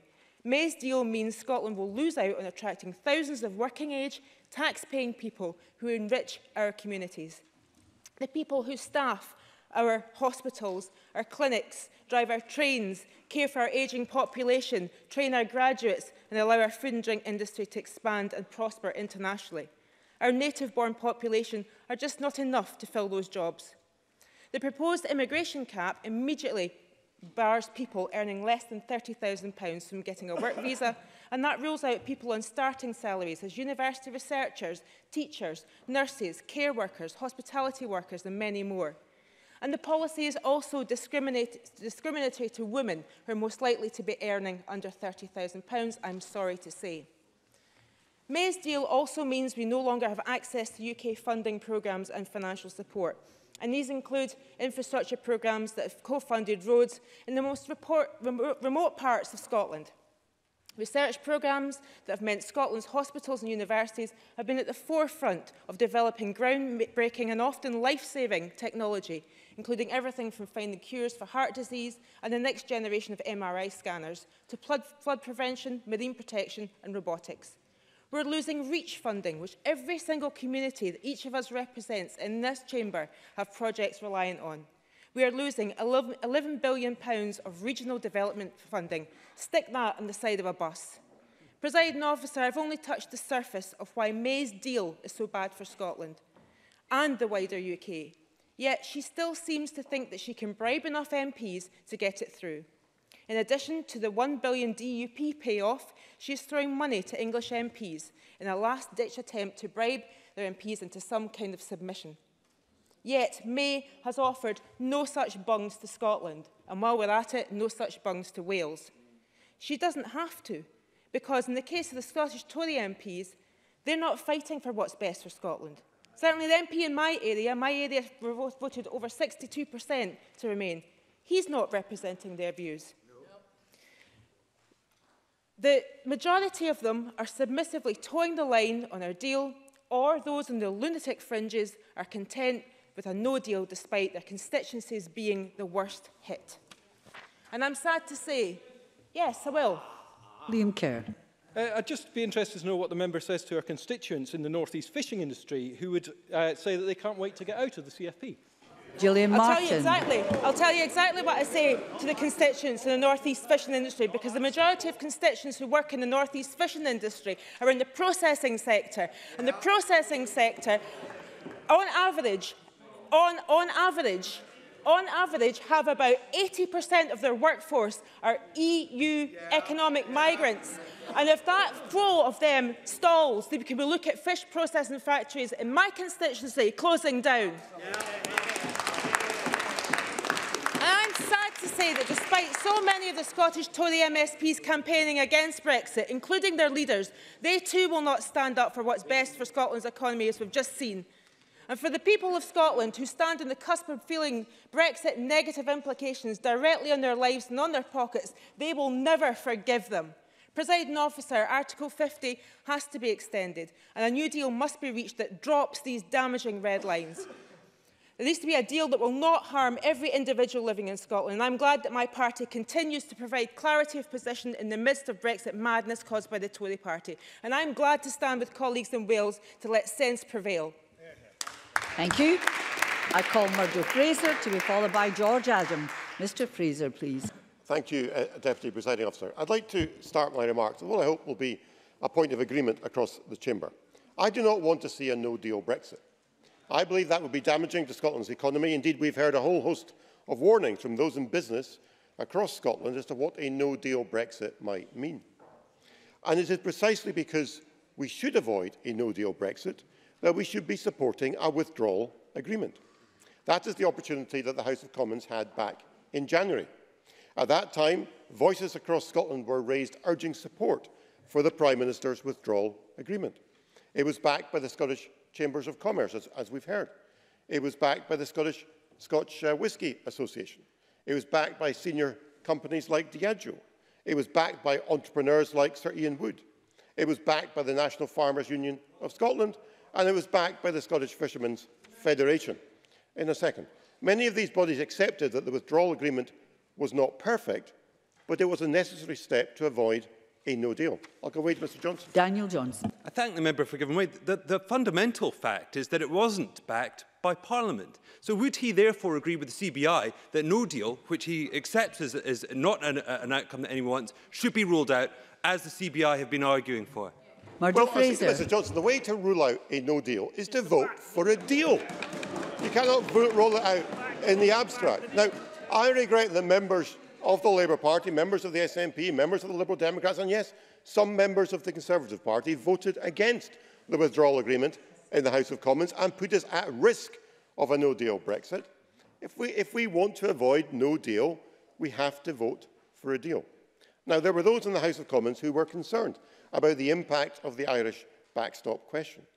And the House of Commons later demonstrated that if concerns with the backstop could be dealt with, then a majority would exist for the withdrawal agreement. And that is why the Prime Minister has continued to negotiate with the EU 27. If a solution to the backstop can be found, then we have a way forward. And we do need to find a way through this, because it is important that the Government of the United Kingdom delivers on the outcome of the EU referendum. To fail to do so would be a democratic outrage. And we should not forget, as we've already heard from Jackson Carlo, over 1 million Scots voted leave in 2016. To listen to some people on the SNP benches, you would think this group has been airbrushed out of history. And yet the biggest single component of those 1 million Scots were actually SNP voters. And it's these self-same SNP voters who, in large numbers, switched to the Conservatives in the general election in 2017. So disillusioned were they with the SNP stance. Now, I know there are those here who believe we should have a so-called people's vote. In other words, a rerun of the 2016 referendum. We know that's the SNP position. We know that's the Liberal Democrat position. We think it may be the Labour position, depending what day of the week it is. I'm not quite sure. But, Presiding Officer, we've already had a people's vote. We had it in 2016, and the people made their choice. And it seems to me fundamentally dangerous, at a time when already there is so much distrust of our political institutions, for the establishment to say effectively to the people, you've made the wrong choice, and we're going to keep asking you the same question until you give us the right answer. What could be more dangerous for democracy than that? And there are a whole range. Yes, I'll give way briefly. Patrick Harvey. I'm grateful. I'll tell him what would be more dangerous to democracy than that, would be failing to call out the fundamental corruption of the Leave campaign. They are the people culpable, not the people who voted. Murdo Fraser. For somebody who was part of the Yes campaign in 2014. Mr Fraser, please wait till you're called. Murdo Fraser. Thank you, Deputy Presiding Officer. I would say to Mr Harvey, for somebody who was part of the Yes campaign in 2014, that we now know, told us a pack of lies, about what an independent Scotland would look like. He's got a seat coming here, talking about somebody else's campaign. Now, Presiding Officer, it would take the whole range of practical questions about a second referendum that haven't been answered.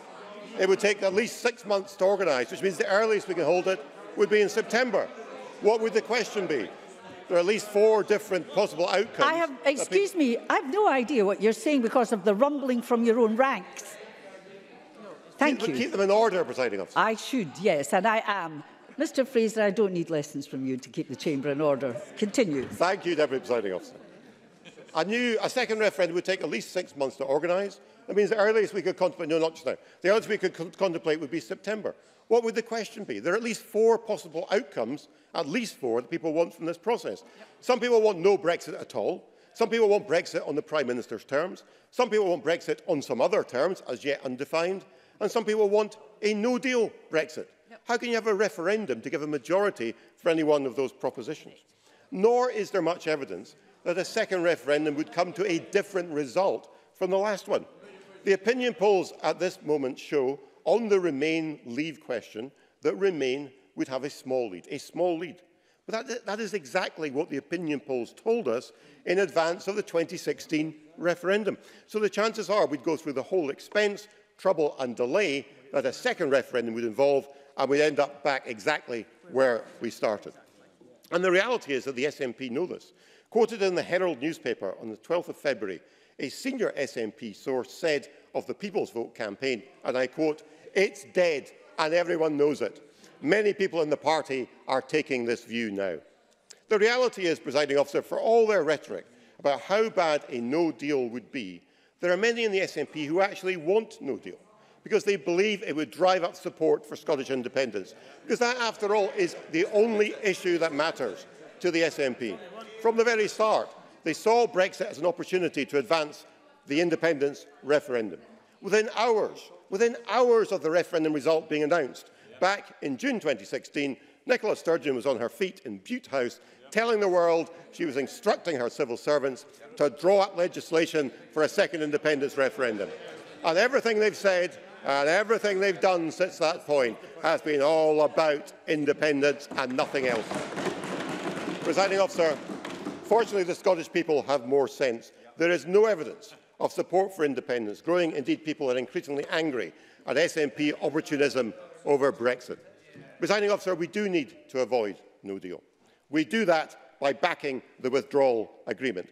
That was the case in January, and it is still the case today. That is what business wants, it is what farming wants, it is what fishing wants. It is clearly in Scotland's interests. We should get on and vote for it before more damage and uncertainty is caused. Thank you, Mr Fraser. I call George Adam to be followed by Clare Baker. Mr Adam, please. Thank you, Presiding Officer. You know, one thing that I will agree with Murdo Fraser, that the people of Scotland do know better, hence the reason he's never won an election in Scotland in his puff. So, Presiding Officer, as we are all aware, for the first time in 20 years of devolution, the Scottish Parliament and the National Assembly for Wales are debating and voting on the same motion. Together we are declaring opposition to the damaging EU exit deal agreed by the UK Government. This is an unprecedented event, and I think it speaks volumes in itself. The Prime Minister's deal has power to cause major, lasting damage to jobs, living standards and public services. And in over 20 years of devolution, never before has something had the power to affect our two countries in such a way. As parliamentarians, we have the ability to use our voice for change in this way. So I can only hope the UK Government takes stock of what has brought us here and why we are jointly taking this historic step. With this in mind, Presiding Officer, I'm delighted to stand up in our nation's Parliament and reiterate the message that has been put forward countless times by our First Minister, Mike Russell, and my colleagues today before me. Scotland did not want this. It is not the choice we made. Our message to Theresa May is clear: rule out a no deal, extend Article 50 process and consider another referendum. From the very beginning, the twists and turns of the whole Brexit process in Westminster has resembled a comedic pantomime more than a functioning government. And I think we can all agree we are no further forward now than what we were 2 years ago. I, like many people, enjoy a good pantomime. You see it quite a lot in here. But I certainly do not expect it to come straight from the stages of Westminster, filled with your usual panto cast of characters, the bumbling baddie, a will they, won't they plotline, and more dodgy one-liners than you would hear in a 1970s Saturday night TV variety show. The House of Commons would have been entertaining these past few months if this wasn't so serious. We are asked to trust the UK Government as they attempt to drive us off the Brexit cliff edge.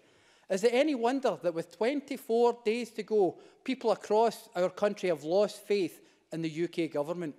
Presiding Officer, the current withdrawal agreement means Scotland faces being taken out of the EU against our democratic wishes, taken out of the single market against our economic interests, and cut off from our European friends and neighbours against our will.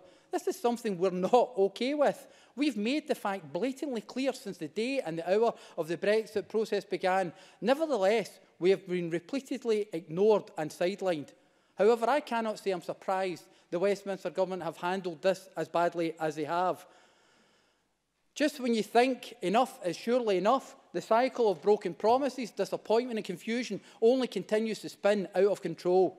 The Scottish Parliament rejected the draft deal in December last year, yet time and time again our First Minister has continued to reach out and attempt to establish an open and constructive dialogue, only to be shot down and ignored. The exit deal on the table at the moment doesn't even mention Scotland once within its 500+ pages, and on top of this, it fails to guarantee key rights, human rights, environmental rights and employment rights, which Scotland needs, wants and should never be forced to give up. Currently, Theresa May's approach would take Scotland out of the single market, despite the clear fact that 62% Scots voted to remain. Our First Minister has been very clear ever since the Brexit vote that the voice of the Scottish people should be respected as a very minimum. That means staying in the single market and the customs union. If it is possible for Northern Ireland, why not Scotland? Yet again, the UK government simply do not seem to care about Scotland's wishes. The economic implications of all this are startling at best. The UK government's own analysis, published last week, predicted a no-deal could leave the UK economy 9% smaller after 15 years compared to what it has been. If 15 years seems far away, Scottish Government analysis has shown that the implications of a no-deal Brexit be felt almost instantly in Scotland. By the end of this year alone, there's a potential for GDP to have been contracted by 7%, with unemployment increasing by nearly 4% by mid-2020. This is the equivalent of more than 100,000 additional people out of work. Presiding Officer, things are already hard enough for many people in my constituency after a decade of unforgiving Tory austerity. And as you know, I love my town. I represent and bring issues of importance to Paisley, to the Chamber as often as I can. And while this is something that is frequently mentioned in friendly jest by colleagues in this Chamber, this is not a joking matter. Brexit of any kind will have generational negative consequences to many families within my community. I live in a wonderful town and one I love serving, and I will do my utmost to make sure Paisley continues to flourish. But that is getting increasingly difficult with a Westminster government who continues to demonstrate beyond any doubt that Scotland is not an equal partner in the UK. The lack of respect being shown to us is appalling, especially when all signs point towards Brexit having devastating impact on jobs and investment in our country. Like you, I really have no idea what's going to happen in the next coming weeks, but I do know one thing. It's time for Scotland's voice to be heard. Why should we continue to be treated like an unruly child who is told to be seen and not heard? Scotland did not want this. The time has come for us to gain some control of our future. We cannot continue to be led by this shambolic UK government. The people of Scotland, Presiding Officer, deserve better, and they deserve a lot more than what Westminster offers us. Thank you. I call Clare Baker to be followed by Jenny Gilruth. Ms Baker, please. Thank you, Presiding Officer. This afternoon is a significant debate. We are here to express a united opposition to a no-deal Brexit. The voices of the Scottish Parliament and the Welsh Assembly will join together to make clear our opposition to an outcome which would damage our economy, our communities and our society. The UK is possibly on the brink of leaving the EU. During negotiations, the prospect of a no-deal Brexit has loomed. A no-deal scenario should have been ruled out of negotiations. I do not accept the argument that it has been necessary to be there to demonstrate a level of resolve or seriousness. I do not think anyone involved in these negotiations treated this as a game, and this attempt to use brinkmanship could only result in self-inflicted harm to the UK, and everyone can see that. This argument that would be as bad for the EU is thin. The 27 countries would still be a powerful group in terms of trading, international relationships and influence. The UK would be left isolated. From an international viewpoint, we would be a country which has failed to reach an agreement with the EU, who are a trading bloc which is enormously attractive to other countries, and we were there negotiating with the huge advantage of already being aligned. This hardly makes us look competent. A no-deal exit would have an immediate impact on people's daily lives. No deal will mean no transition period. Prices in shops would shoot up as we move to WTO rules. Our own trading goods may be surplus and food stocks will rot. Travelling to the EU will become bureaucratic and lengthy, and there's no clarity over flights. And the issue of the Irish border would be unresolved, with a hardening of the border looking unavoidable. Surely it is inconceivable that the UK could leave on these damaging terms. Yet there are senior politicians who believe it is a preference. There are those who argue leaving with no deal would provide us with opportunities. This is nonsense, and it's not possible to find any serious authority arguing this case. When we were granted access to UK government leaked papers on 3 Brexit scenarios about a year ago, it is no secret it contained the negative impact leaving with no deal would have on economic growth and our economy. It would not be credible that after gaining that analysis, a no-deal scenario could be pursued. So the UK Parliament remains divided. This is a crisis in UK politics, And it's not acceptable that the government continue to try and secure the vote with packages of money to areas of the UK which they have neglected and forced austerity on and are set to do even greater damage to with either a poor Brexit deal or catastrophic no deal. The sensible approach now is to adopt to request an extension to the Article 50 process that enables the Parliament and the country to reach a level of consensus. There are a number of options and scenarios regarding what comes next. An extension that is necessary as the clock has been run down, that even with a deal, there's not enough time to pass the necessary legislation or have the scrutiny. My view is that there should be a more meaningful extension. The lack of a deal with parliamentary support is the responsibility of a government which has been closed, obdurate, secretive and has made little attempt to meaningfully engage with parliamentary committees here and at Westminster. With opposition parties, surely if there was a time to take Parliament with you, that time is now, and with devolved governments. The result of the referendum left us in a situation that I did not want to be in, one that I campaigned against and one that has left us with an extremely challenging situation. It was a time for unity, which needed a Prime Minister to recognise the narrowness of the result and attempt to chart a course which was mindful of how divisive the referendum had been and what the result meant for the country's economic future, but also what it said about what kind of country we are, how we engage with other countries and how we treat and value people who wish to come and live here. I am a member of the Culture, Tourism, Europe and External Affairs Committee, and we've been taking evidence on the Article 50 negotiations. We had a series of meetings in Brussels in January prior to the meaningful vote. From the perspective of the EU27, the deal was done. They had negotiated in good faith with the Prime Minister. It was not their job to get the deal through the UK Parliament. They had already got 27 member states to agree it. It may not be unreasonable for them to assume that the Prime Minister was negotiating with a degree of authority, but a general election resulting in a minority government, a Conservative party which is riven over Europe, and a marriage of convenience with the DUP, which is turning out to be not particularly convenient, leaves the Prime Minister in a weak position in her own country. Trying to build consensus in Parliament at this last minute, when MPs never had influence or ownership of the deal, will lead to failure. Or if the manoeuvres of the last few days were to get it through, a coalition which is cobbled together acting in its own interests rather than those of the whole country. A deal agreed in Parliament on these terms is unacceptable. We are looking at the prospect of a people's vote. If there were an amendment attached to a public vote, a type of ratification vote, that is expected to have the support of Parliament.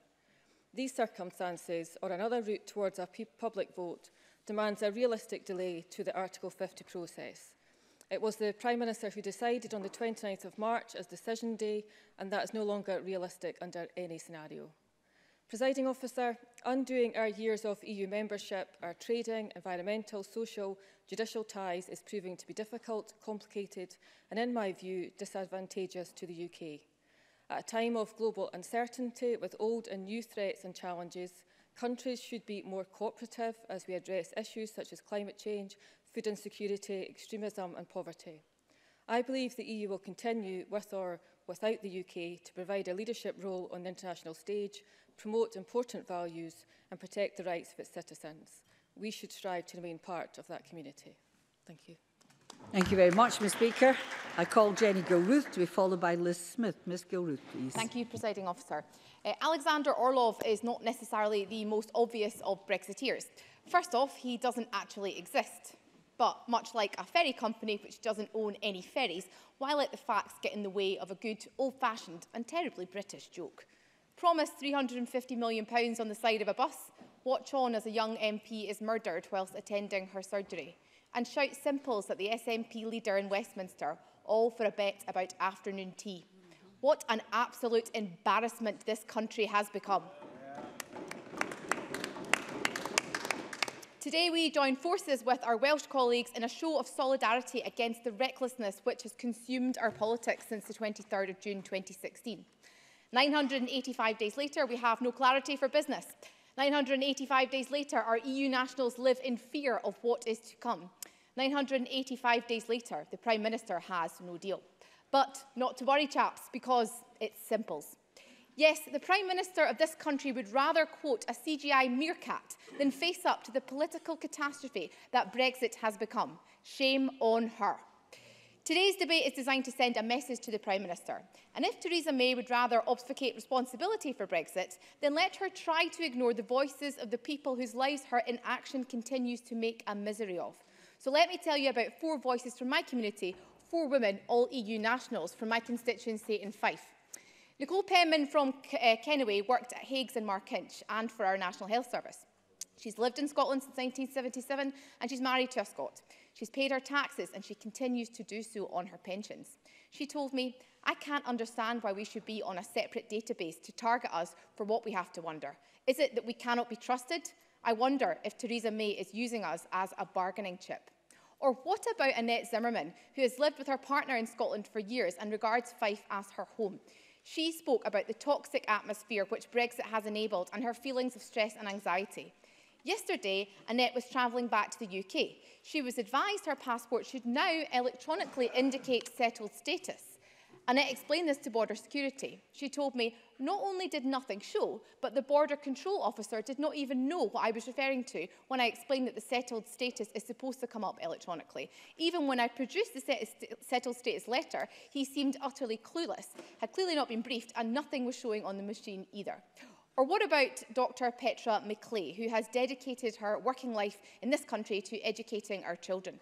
As a German national, her ability to apply for UK citizenship is not dependent on her contributions to this country over the last 15 years. Rather, it is predicated on her wealth and a price tag of £1,300. Or what about our 4th constituent, a woman who turned up to my surgery last week in tears because she's been refused universal credit due to being classed as not habitually resident. Her entitlement to benefits has never before been queried, but now Brexit allows the authorities to do exactly that and to make her feel alien in a country she has lived in since the age of 3. This is the hostile environment that Brexit has created for EU nationals. So Theresa May must rule out a no deal. And let me say to Donald Cameron, although I see he's not in the chamber anymore, she must not do it for my party. She must not do it for Plaid Cymru. She must not do it for Labour, for the Greens or for the Liberals. The Prime Minister must rule out a no deal for the EU nationals who live side by side with us all in this country. Presiding Officer, I support a people's vote because I want an end to the sorry mess that Brexit has become. Now, I understand that there are those on the Conservative benches and elsewhere who do not agree. I respect their right to do so. But what is unforgivable is their abject failure to rule out a no deal. They know the damage no deal would cause. Many have said as much. But by blithely refusing to rule it out, they deliberately belittle this Parliament and the Welsh Assembly in the process. Jackson Carlaw's amendment today is nothing short of a disgrace.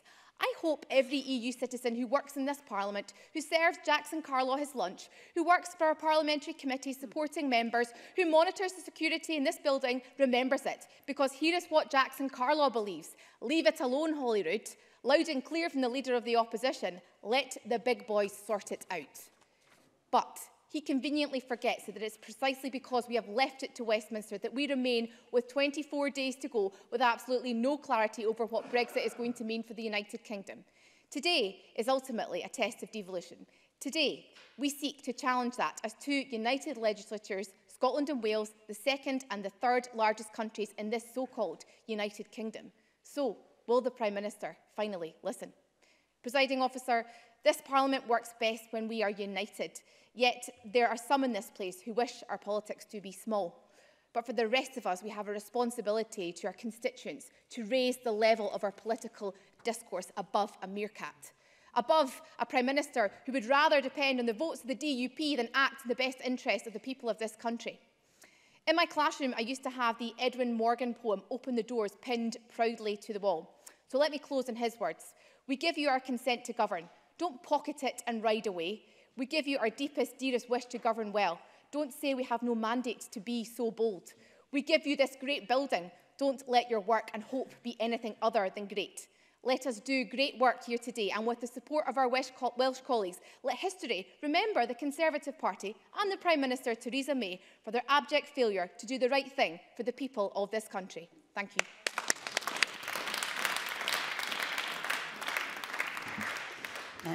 I have a little time in hand in this debate, so I can give some extra time for interventions, if there are any, and I call Liz Smith to be followed by Tom Arthur. Thank you, Deputy Presiding Officer. I think everybody in this chamber, whatever our political views, however we voted in Brexit, fully acknowledges that the result of the 2016 referendum led us to one of the most difficult periods that there have ever been in British politics. Recognising the complexities and the difficulties of Brexit has made us question a lot about ourselves, but it has also raised questions about the political process and how it operates. Brexit has been deeply troubling. It's been very emotive and divisive in exactly the same way that the independence referendum was in 2014. But as we try very hard to take an objective stance on the current debate, I think we should remember three things. Firstly, we have a democratic duty as politicians to respect the right of the referendum, even if we do not personally like the result. Secondly, voters want us to focus on an outcome that works for them and their families, rather than having to watch endless wrangling over constitutional structures. And thirdly, as we listen to the public, we must carefully listen also to those sectors on which our economic future depends, most especially in business and industry, the majority of which, if not all, believe that we should support the deal. And we should also acknowledge that in 2014, when the people of Scotland made a decision to stay in the United Kingdom, and in 2016, when the people of the UK made a decision to withdraw from the EU, they made these decisions when the terms of the plebiscite were agreed beforehand. And that agreement embodied the acceptance on both sides that the result of the referendum would stand. And as I said in the last Brexit debate in this chamber, I was personally very disappointed with the result of the EU referendum. I strongly believe that the economic case for remaining, for some of the reasons that Willie Rennie set out in his speech, I believe these economic reasons were powerful. And I believed that the majority of people would think so too. But I was wrong. Yes, I will. John Mason. I thank Liz Smith for giving way. I would just ask her the same question. As an individual or an organisation can change their mind, would she accept that we can respect the vote, but the country might want to change its mind, and shouldn't it have that opportunity? Liz Smith. I think the trouble, Mr Mason, is that if we continually go back to the people because we have not accepted what they said in the first place, when the terms were agreed, we are in danger of undermining our democracy, which is very precious to everybody in this chamber. Now, I had to accept, like many others who voted to remain, I had to accept that people took a decision that was not what we would have chosen. And I think there are some interesting things about this. I want to just make some progress, if you don't mind. What we have seen within all the tortuous negotiations, within all the reaction to them, is a constant battle between respecting the democratic will of the people, in other words, ridding British politics of all the things which were seen by the 52% of the disadvantages of an increasingly bureaucratic EU, especially in terms of too much control over our laws and borders, and preserving those aspects which are seen to be advantageous, the overwhelming number of which were economic. So the country has been faced by a national debate which has been played out across the country and within families according to different criteria predominating amongst Leave and Remain voters. And we need to respect that fact, something which I think, in my view, has never been accepted by some in my own party on the right wing, and I don't think it's been accepted by some in the SNP, who have persistently implied that the Scottish electorate was not divided in its opinion on Brexit, when of course it was. And that is why we have had this constant use of Brexit as the raison d'etre for the promotion of independence in Scotland. I have said before, and I'll say it again, the arguments for Scottish independence are seen by many as perfectly coherent political belief, which in 2012, the Edinburgh Agreement was signed by both the Scottish and UK governments, and it was to be tested in a referendum. It was tested in that referendum, and that referendum was lost. There was not a sufficient number of voters who were persuaded of the benefits of an independent Scotland. The economic analysis was not judged to be in favour of an economic independent Scotland. Not enough people were persuaded that Scotland was better off outside the UK. But some in the SNP have never accepted that, just as some in the Conservative Party, I believe, are not prepared to accept the outcome of the Brexit debate. Sorry. Mr Harvey. Patrick Harvey. I'm grateful to the member for giving way. She debates in her usual calm and thoughtful tone, and I respect that. But she does seem much more focused on the 2014 referendum than the consequences of the 2016 one. Does she not acknowledge that the people she's spoken of who want an end of the wrangling will be deeply disappointed if this is not only the beginning of a Brexit process, but the beginning of 10 or 20 years more figuring out what happens after Brexit? The only way to draw a line under this is to give them the chance to cancel it.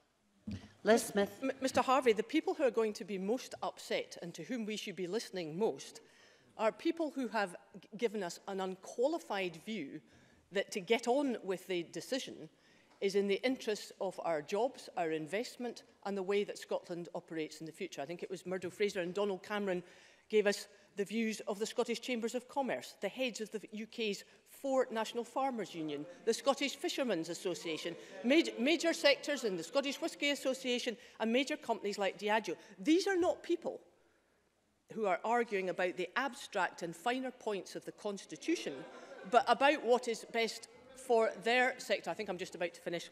What is best for their sectors and for our livelihoods post-Brexit.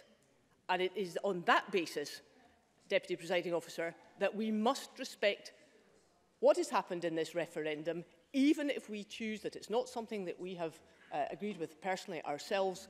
If we don't do that, we are seriously in danger of undermining our democracy. Tom Arthur, followed by Daniel Johnson. Thank you, Presiding Officer. I'm very grateful for the opportunity to participate in this debate. Though I suspect, like many in the Chamber, I wish this was not a debate that we were not having to have. I find it deeply regrettable that we are in this situation, and no more was that underscored for me yesterday when visiting pupils at St Benedict's High School in Linwood in my constituency of Renfrewshire South, because it is a generation of young people who are going to be deprived of opportunities and chances which my generation and generations preceding mine have been able to take for granted. But in engaging with young people, I seek always to look for opportunities to be positive and to discuss the future, regardless of the situations that we find ourselves in. And no opportunity affords that more than the opportunity to talk to modern studies classes in our high schools. And in speaking to the S3 Modern Studies class at St Benedict's yesterday, I was posed a range of different questions, some about my own personal background, some about matters as trivial as what are the names of my pugs. But I was asked one question which really stopped me and floored me. I've often asked about what are the responsibilities of an MSP, and I'm able to iterate and list them off, but I was asked, what is your biggest responsibility as an MSP? And that certainly gave me cause for thought. What is the biggest responsibility of an MSP? We who are privileged to sit and to stand at these desks in our national parliament, who may only have a fleeting period of time here, what is our biggest responsibility? And I have to say, and I don't wish to sound too grandiose in saying so, but I believe it is a duty to preserve and to strengthen democracy, particularly as we find ourselves at the end of this decade in a world where populism and even extremism is rearing its ugly features, whether that be in Trump in the United States, or Front National in France, the Alternative for Deutschland, or the regimes currently in power in Poland and in Hungary, and menacing democracies elsewhere across the continent. So when members from all sides rise and speak of the importance of respecting the result in 2016, that is something I take very, very seriously. And I think it's a well-made point, but it's a point which I feel requires further discussion and further debate. And I think, firstly, what we have to ask ourselves is, why did people vote to leave? Why did over 17 million people in the UK, why did a majority in England, a majority in Wales, and over 1/3 of our fellow Scots choose to vote leave? And I think there's a number of reasons, but I would suspect it's a very small number of people who did so out of pure ideological reasons, because they imagine the UK taking a role of a Hong Kong on steroids in the mid-Atlantic as a buccaneering free trade state. I think it's a minority, a very small minority at that, because we believe that regulations made in Europe impinge upon their life in a negative way. Rather, I think what was the driver of much of the Leave vote, particularly in many communities in England, was the gross and entrenched inequalities that exist across the UK. Economic inequalities, geographical inequalities, jobs lost over decades to globalisation and automation, the persistent scapegoating of immigration by the right-wing tabloid press. And I feel that these sentiments, legitimate sentiments, but sentiments of genuine anger and frustration, were hijacked and manipulated by a class of, frankly, Tory ideologues at Westminster who have never reconciled themselves to the loss of an empire that predates their own birth, an idea that has been brilliantly explored and written upon by the Irish writer and commentator Fintan O'Toole. So what was it these people voted for if they did not vote for this ideological purity or a return of empire? I believe it was, for many, it was frustration to send a message that they were tired of the inequality that persists in many parts of the UK, that they wanted something different, that in many respects, as many of those who voted for Trump did, it was for them a vote for hope, a vote I would disagree with, a vote that I do not believe will deliver what they wish, but it was a vote for something. And if we fail to understand that, then we're in danger of not being able to fundamentally address these issues and drivers which led people to vote for Leave. But is Brexit? Yes, certainly. Liam Kerr. Isn't the member failing to understand that a whole lot of people in the North East voted to come out because they wanted out of the common fisheries policy? Tom Arthur. I recognise the range of reasons, and my party's position on the CFP has been well known for decades. But there's a broad suite of reasons for this, and I think it is incumbent upon us as parliamentarians to seek to explore that. And the question is, will Brexit deliver for those people? Will it address the concerns that people have? And I think if we are being honest with ourselves, we know perfectly well that it will not. It will not in itself address inequality. It will not address lack of opportunity. And fundamentally, what has been produced in the withdrawal agreement is unworkable. It is riddled with irreconcilable paradoxes. The paradox of wanting close association with the European Union, but the capacity to engage in trade with other nations. It is simply not possible. One cannot have both.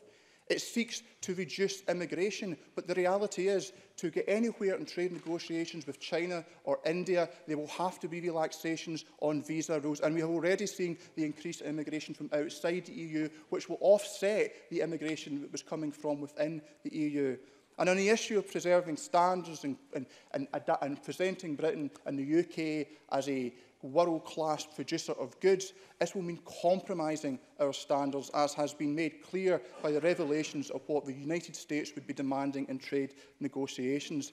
And the withdrawal agreement does not confront any of these issues. It sits in a status of paradox. It is rather like the paradox of Buridan's ass, which tells of a donkey at an equidistance between a pail of water and a bucket of water and a haystack. And this starving, dehydrated donkey cannot choose which one to go for, so it dies. And that is the reality of the withdrawal agreement. Now, Buridan's paradox is about the difference between determinism and free will.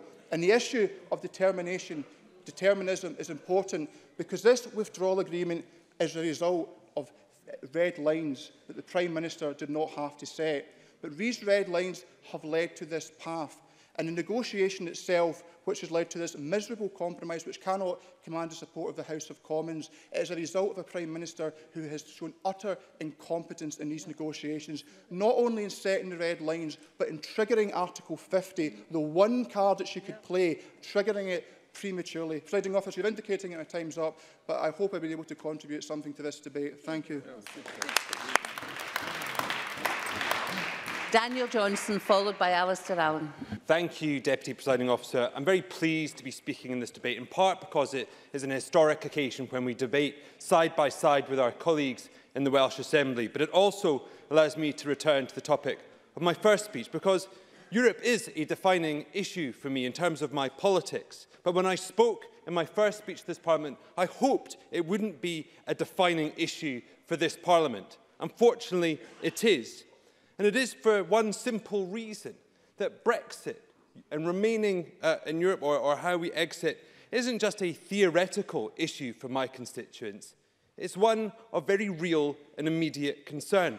I'd like to, at this stage, at the beginning of my speech, I think reflect on what Jenny Gould-Ruth was saying, because it's those human consequences which really matter. It's about people's jobs, people's livelihoods and their families.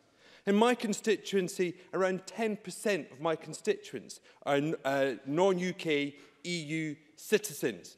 King's Buildings, which belongs to Edinburgh University, which is in my constituency, around 17% of staff. Over a third, or around a third of the academics are EU citizens. The financial services industry employs tens of thousands of people, both directly and indirectly. If you want to understand the implication of this, Standard Life alone has 500,000 retail customers in Germany, one country in the EU, which it will not be able to service if we don't retain passporting as part of our membership of the single market. And it has already had to make the decisions, open the offices, register the new companies in other parts of Europe in order to do that. And with 3 weeks to go, we still can't say what is going to happen. When those people come to my surgeries on Saturdays, I cannot explain to them what they should expect on March the 30th. Indeed, even settled status, that fundamental issue of whether people will have the right to stay here, that process will not fully open till March the 30th, the day after Brexit is supposed to happen. That's why this debate is so important. But let me also turn to the issues which are at hand, because I think much of this debate has been one of false options that have been provided. An option of either trading with Europe or trading with the rest of the world. But the reality is, after 4 decades of our membership of the EU, but also 4 decades in which globalization has expanded hugely, we're not just talking about trade with the EU, but because our membership of the EU has provided us with a passport to trading with the rest of the world. There are 750 international agreements that we enjoy the benefits of through our membership of the EU. 750 agreements that we would need to replace if we were wanting to continue to enjoy those benefits. That's why the government's estimates of crashing out on WTO rules is estimated to cost this economy in the United Kingdom 9.3% of GDP. But it's not even as simple as that, because it's often presented as though there's a rule book ready and waiting for us to make use of. But even the WTO themselves say it would take 3 months to agree the tariffs and quotas in order to trade on those terms. And that's if you even accept that the WTO is able to function, because the United States has continually frustrated its ability to operate. It refuses to replace arbitration panel members, as reported just yesterday in the FT, and that is why companies like Honda, Nissan, Ford and Jaguar Land Rover are having to make decisions now about putting their investments elsewhere, either in Europe or the rest of the world. That's why there are very real concerns about medicines, radioisotopes, and the ability to people to get the health care that they need. So people with 24 days to go have a right to ask, how on earth have we arrived at this situation? We are facing an unprecedented, but more importantly, a foreseeable and an avoidable economic shock that this government is willingly taking us towards. In my view, this UK Conservative government is deficient in the first duty of government, and that is to provide its citizens with security and stability.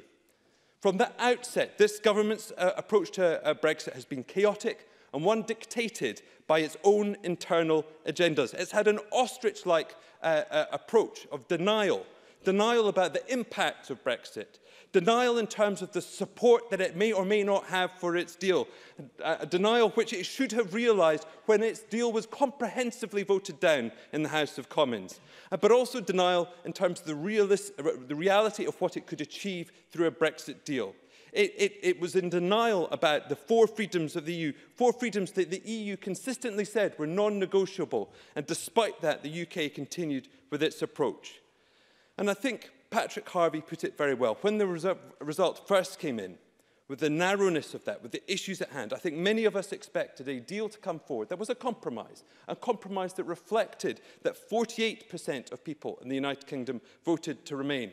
Instead, we had the nonsense of Brexit means Brexit, which Theresa May used to conceal the fact that she was pursuing a hard Brexit dictated to the UK government by the European Research Group, a party within a party. And if you wanted evidence of that, anyone listening to Good Morning Scotland today, listening to Mark Francois, dictating the terms on which the European Research Group would accept the deal, could be under no illusion of the reality of that fact. Indeed, he was talking about a panel of experts that would judge whatever Theresa May came back to the Commons with. A panel of experts which was going to include Bill Cash, amongst others.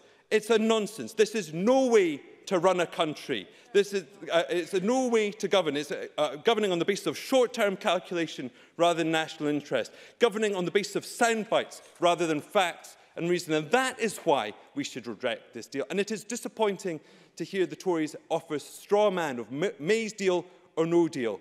Many of their colleagues in the House of Commons have had the courage to speak up, to say that we must rule out a no deal. And it is hugely disappointing to hear not one Conservative member speaking up against that ridiculous and dangerous proposition. Some of them should have the courage at the vote today, rule out a no deal, because that is what is in the interest of the United Kingdom. Alasdair Allan, followed by Stuart McMillan. Presiding Officer, the Tories don't want to hear this again, so I'm going to say it again.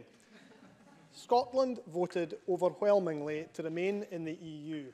Our interests are now being completely ignored by a shambling UK government that wants to drag Scotland out of Europe, whatever Scots or whatever this Parliament may think about it. But since Brexit is close enough now to qualify perhaps for its own... Excuse me, Mr Allan. Can we stop the private conversation here? Please don't come into the chamber and immediately start talking across benches. Thank you. Alasdair Allan.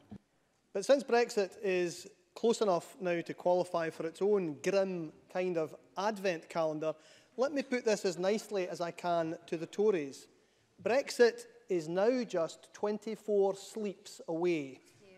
After almost 3 years of self-evisceration, the UK government will now ask Westminster to back a damaging deal an astonishing 17 days before Brexit is scheduled to happen.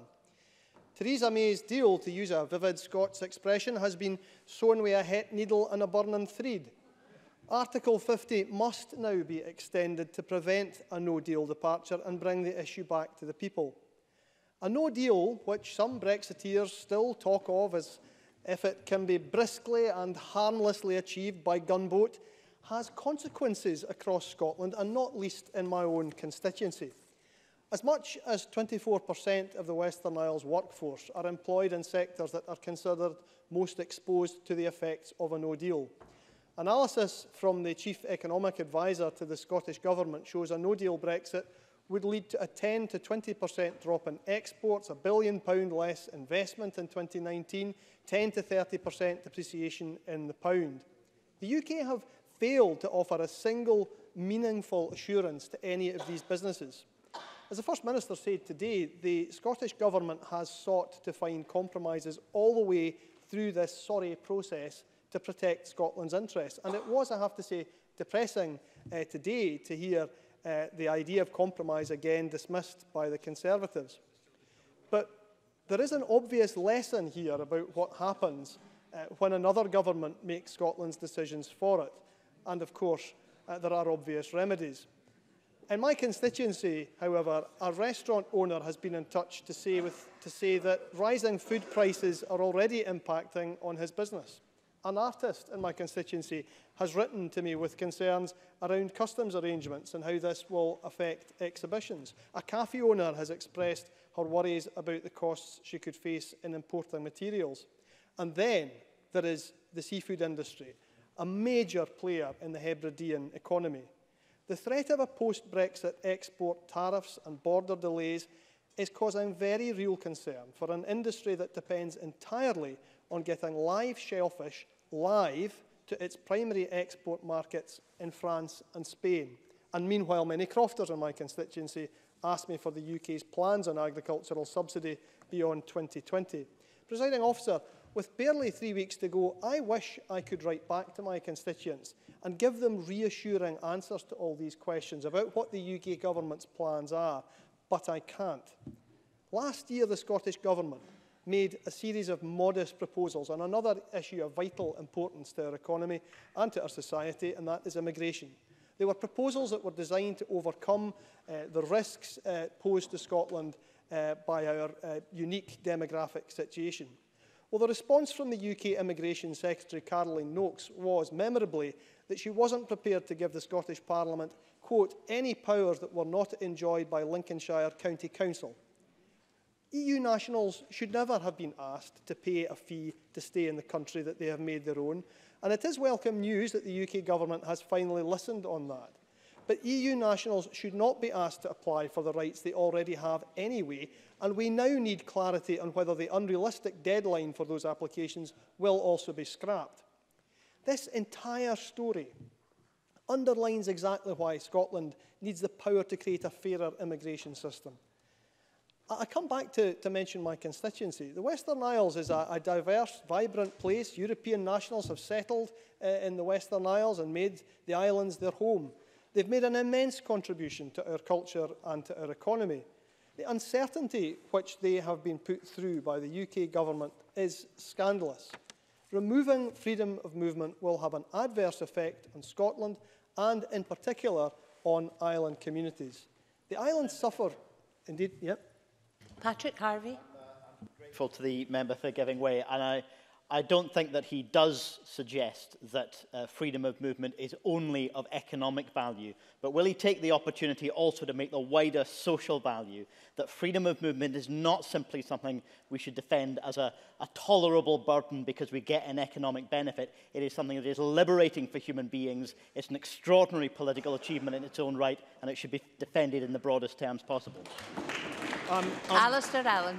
I'm very happy to say all of that. As I said just now, it's important to our society, and I've said many times in the past, and I'll happily say again, Scotland has benefited immensely culturally from being open to people from other EU countries. But what I want to do, Presiding Officer, is to end where I began, simply by saying that Scotland didn't vote for Brexit, and we shouldn't be dragged out of the EU against our will. Our wishes have been utterly ignored before, during and since the 2016 referendum. Brexit is a bid for British isolationism, and I look forward to the day when Scotland recalls with relief the moment that she forged her own independent path in Europe and in the world. Stuart McMillan, followed by Jamie Green. Thank you very much, Presiding Officer. Presiding Officer, just before I start, I want to touch upon just one of the points that Alasdair Allan and Patrick Harvey just spoke about regarding freedom of movement. The issue for me in terms of freedom of movement, it's not just about the people who come to Scotland to enrich our society and our communities. It's about the opportunities offered to Scots to actually go to the EU nations, to actually enrich themselves, enrich their learning, and then also bring that back to Scotland when they do return at some point in the future. So it is that two-way process, which sometimes is a point that not everyone actually picks up on. And I say that because I benefited from actually studying in Europe. I studied in France twice, Germany, and also in Sweden. And so I know that the absolute benefit that being a member of the European Union has actually afforded me, from a personal perspective, but also how I've managed to then actually help others within my community, not just as an MSP, but certainly as a friend and a colleague and as a member of my own party. But, Presiding Officer, I genuinely welcome the fact that there's cooperation today between both the Scottish and the Welsh governments to actually have these debates taking place at the same time. And the strong message from both Scotland and Wales today will actually highlight how concerned the elected members feel on behalf of their constituents and also their respective nations. I'm under absolutely no illusion that no matter what is discussed in this chamber today, the Conservatives will not relinquish their intransigent position, which is increasingly isolationist in the extreme.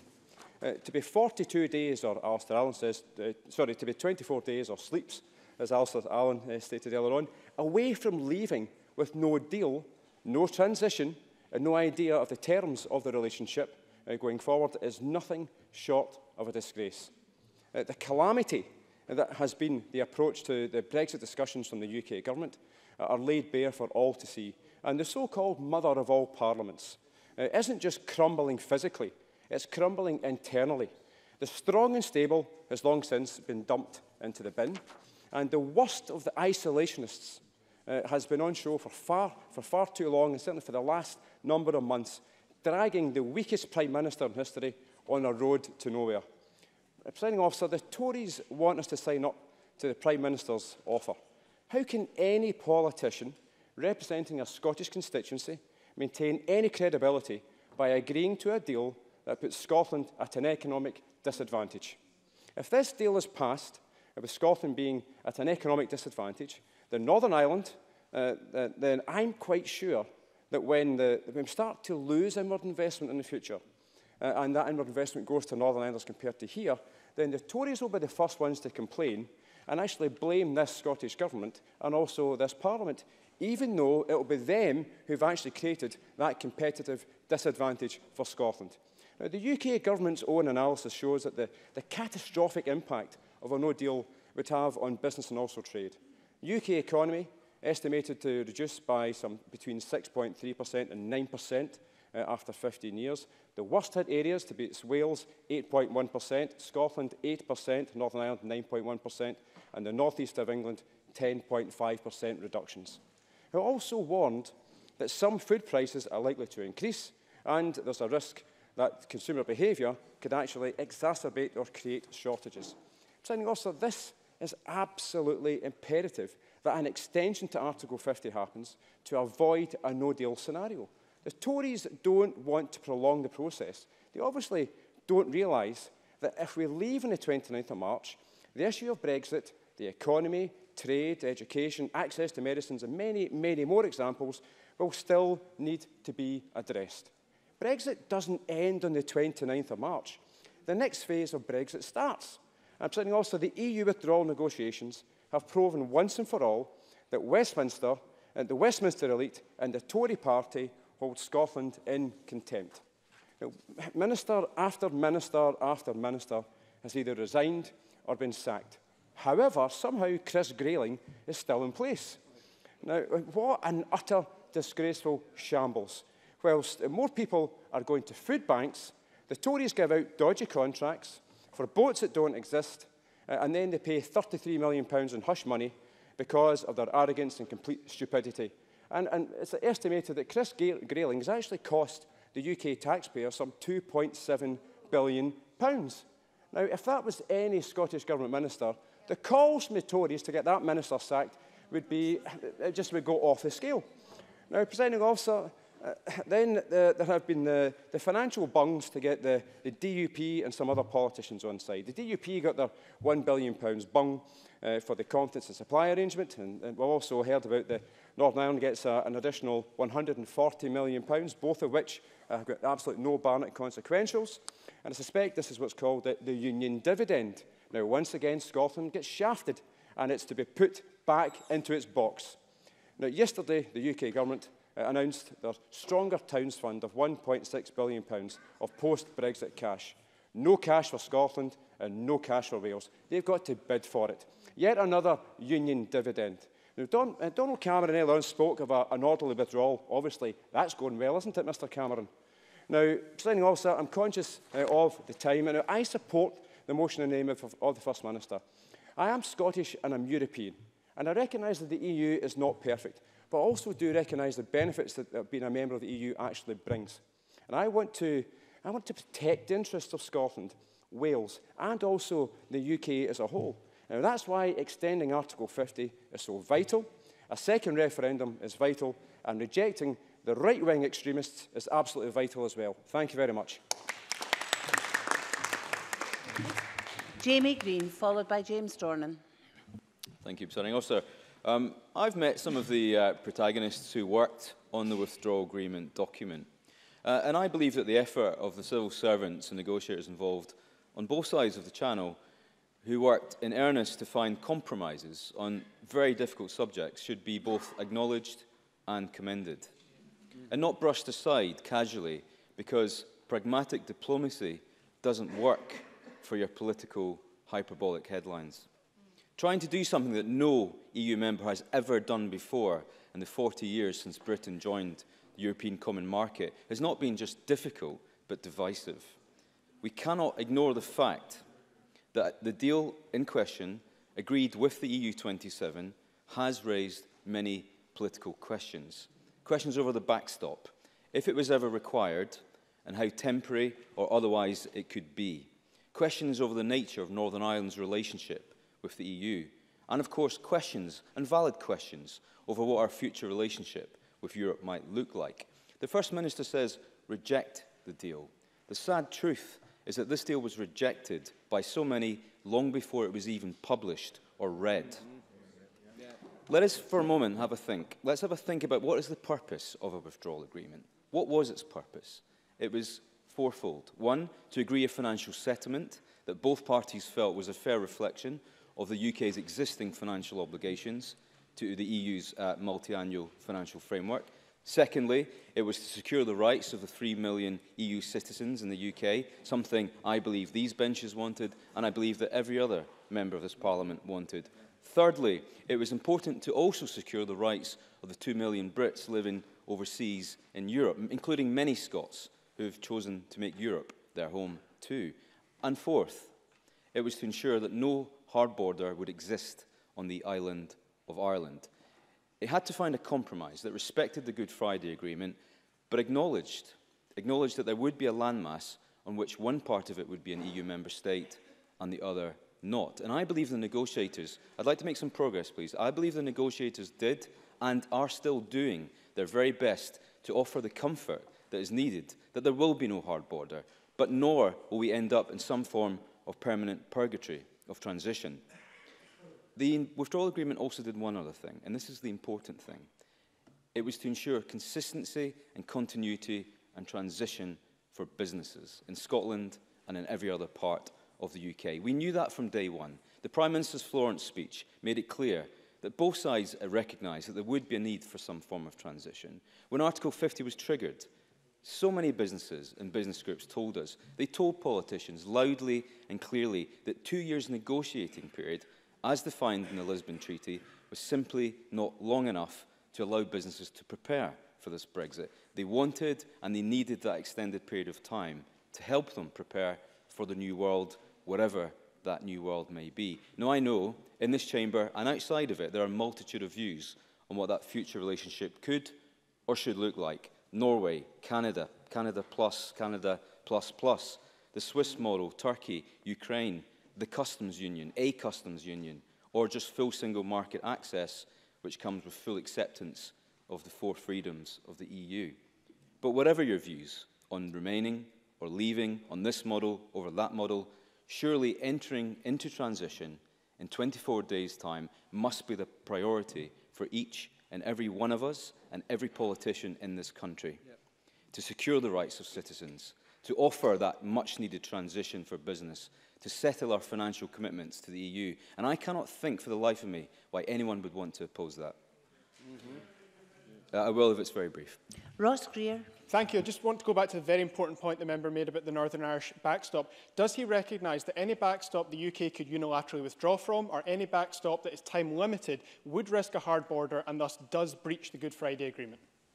Jamie Green. It is precisely the reason that the backstop is the last resort if no agreement between the EU and the UK can be reached. Nobody wants to get to the backstop point. And if there is a backstop, I understand why there are concerns about it being a permanent transition. There is no desire on either side of the channel for permanent transition. And that's why I believe, as it is worded in the withdrawal agreement at the moment, the backstop does work in its current form. But I accept that people do want some more comfort that we will not end up in permanent transition. If the withdrawal agreement on the table is such a bad deal, which so many say, then why does the EU27 think it is a good one?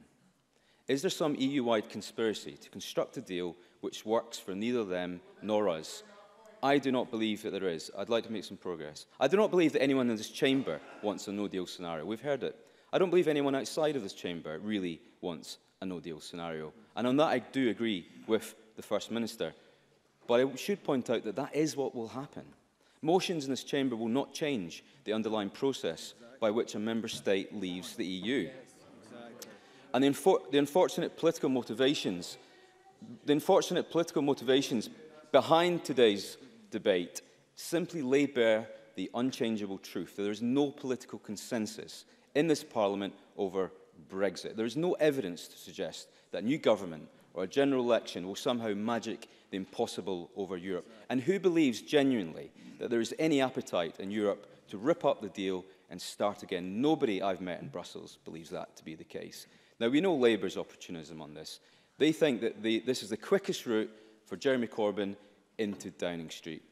I respect him for having that view. But he says that he respects the referendum in one breath and says, let's have another in the next. It's no wonder, Mr Findlay, that Labour are plummeting towards 30% in the polls. And it's also clear that the SNP will not just vote against this deal, but they clearly have no desire to vote for any deal. The First Minister made that abundantly clear in her opening speech. What remains at the heart of their approach to Brexit is nothing but independence, with membership of one union coming second to the leaving of another. The EU is nothing more than a pawn in that game. If I have time, Presiding Officer, can I talk about the issue of the second referendum? Because I think it's an important one. Given that now seems, as confirmed today, to be the official policy of every other party in this chamber to have another vote. What message, can I ask you, does that send to the 1 million Scots who voted to leave, or the 17 million voters across the UK who voted to leave? I'll tell you what it says. It says your vote doesn't matter. Now, if you have a problem with two-question referendums, or if you're concerned that a 49-51 result is too close, that is a laudable and a valid debate to be had. But there's nothing to suggest that a second referendum will be any different from the first. And can I also say, any politician in this place who stands up and says that a Leave voter did so out of prejudice or far-right sentiment needs to have a serious think about their understanding of Scottish voters and 1 million of their fellow citizens. It is that very contempt, for the Scottish electorate is the reason that so many voted to leave. You must come to a close now, please, Mr. Thank goodness, Presiding Officer, that there is one party in this chamber that is willing to put a question to the people and have the decency to respect its decision. And for that reason, I support Jackson Carlaw in his amendment. James Dornan, followed by Alex Rowley. Thank you, Presiding Officer. Can I just, before I start, just say that I think if anybody is holding voters in contempt, it's the Conservatives who are holding in contempt 1.7 million voters who voted to remain within the EU. When the people of Scotland go to the polling station, they expect their will to be carried out by their elected representatives to the best of our ability. And that is the very essence of our representative democracy. The people of Glasgow Cathcart voted for me to be their MSP, and the people of Glasgow voted overwhelmingly by 67% to remain in the EU, as did 62% of the people of Scotland. Westminster said to represent the people of Scotland at a UK-wide level, but if there were any doubt about the validity of that statement, then the last few months have shown us that nothing could be further from the truth, and that Scotland's voice continues to be drowned out. It frustrates me to see Scottish Tories who campaign to remain in the EU, people like Jackson Carlaw, Miles Briggs and Adam Tompkin, to name but a few, not only perform such a sharp U-turn in their EU positions, but now put their party interests before the people they represent. Their Tory government in London has completely lost control, and what they claim to be our glorious union has now become the laughingstock of Europe. The Prime Minister seems more concerned about appeasing the hardline ERG and DUP while failing miserably at the much more important Brexit negotiations and holding the country together. Whether it's a no-deal Brexit or the Prime Minister's Brexit, the UK is facing an economic catastrophe, the likes of which we have never seen before. That's a new word I've just created there. At the same time, political parties have elected members walking out, and other representatives are more concerned about self-interest or internal party politics than the plights which face the people who elected them. Presiding Officer, whilst the Brexit chaos at Westminster seems another world away, the people and businesses in my Cathcart constituency are the ones who are already suffering. There's a business in my constituency called Arturo's Deli, the only Portuguese deli in Glasgow, which makes wonderful coffee, also beautiful cakes, but more so its owner, Arthur, employs several locals, and his shop serves as a community hub for people as they go about their day. Arthur Santos came to the UK from Portugal in 2006. He married a UK national, opened a business in Scotland, and has been a vital contributor to the local economy in my Glasgow-Cathcart constituency, as my waistline unfortunately shows. And that's probably the only time that the whole chamber has agreed with me since I got elected in 2007. I have another friend who came here 40 years ago. 40 years ago. She worked hard, became a social worker, had a good career, had 3 children, no, 1 child, sorry, 3 grandchildren. Her daughter is now a councillor, and she has been a great benefit to this community. The community of Glasgow, the community of Scotland, the sort of people that we should be trying to entice over here. And what happens now? She has to, along with Arthur, they has to fill in one of these forms. That is completely ridiculous that somebody who's made their life here, who's benefited this community and this country, is now having to prove that they're worthy of staying here. Migration hugely benefits Scotland, and taking away free movement will not only impact individuals and families, but also the country's economy and our diverse communities. It's an absolute disgrace that EU nationals like Arthur and Marissa that have already made Scotland their home are now being forced to apply for settled status to remain here. Presiding Officer, our EU citizens should not be made to apply to the shambolic and incompetent Home Office to retain rights which they are already entitled to. However, in my constituency, it's not only EU nationals who fear Brexit. My constituent Isabella has serious concerns about her medical supplies, some of which have short shelf lives and which come from the EU. And I've heard from constituents with epilepsy who are worried about the supply of Primadon, and constituents with diabetes who are concerned about how they will get their insulin should there be no deal. And then we come to trade. As been pointed out by the FM and others, the UK Government's own analysis shows a catastrophic impact a no-deal outcome would have on business and trade. The assessment published last week predicting a no-deal could leave the UK economy 6.3 to 9% smaller after 15 years compared to what it would have been just now should be enough for any government to rethink their position and look for another way out, but not here. Presiding Officer, last week I met with a local printing firm in my constituency who do most of their business abroad. They're extremely competitive and more than hold their own against all competitors. They've invested £8 million into the firm in the last 6 years, but Brexit looms over them like a dark cloud. Companies like them fear further expansion may not be possible if markets are closed off or if access is restricted, which would clearly give their competitors an advantage. And let's also not forget about the benefits of EU funding. In the event of a no-deal scenario, the UK's departure from the EU would mean UK organisations would be unable to access EU funding for European Social Fund projects after Brexit Day. There are many areas through Glasgow-Cathcart that have benefited over the years from ESF and ERDF funding. For example, the Greater Glasgow Com University Trust, which provides access to a community education degree and benefited a number of my constituents from Castlemilk. This degree programme provided access to work at the then living wage rates of pay, which also gave on-the-job training and practical experience. EU funding, future trade prospects, the supply of medicines, freedom of movement and the rights of EU nationals, all threatened. Threatened by a shambolic Westminster government who have shown no leadership throughout this process. Instead, the only leadership Scotland has witnessed is that of the First Minister and our outstanding Brexit Secretary, Mike Russell. Today, due to their work, for the first time in 20 years, Scottish Parliament and the National Assembly for Wales have been debating the same motions simultaneously.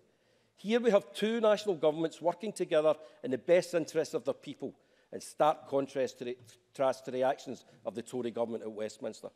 Presiding Officer, I could stand here and talk for another 6 minutes about how a no-deal Brexit will adversely affect my constituency. But time limit, it's nice to bring the chamber together. But time limits us, and I echo many of the sentiments of my colleagues who have spoken before me.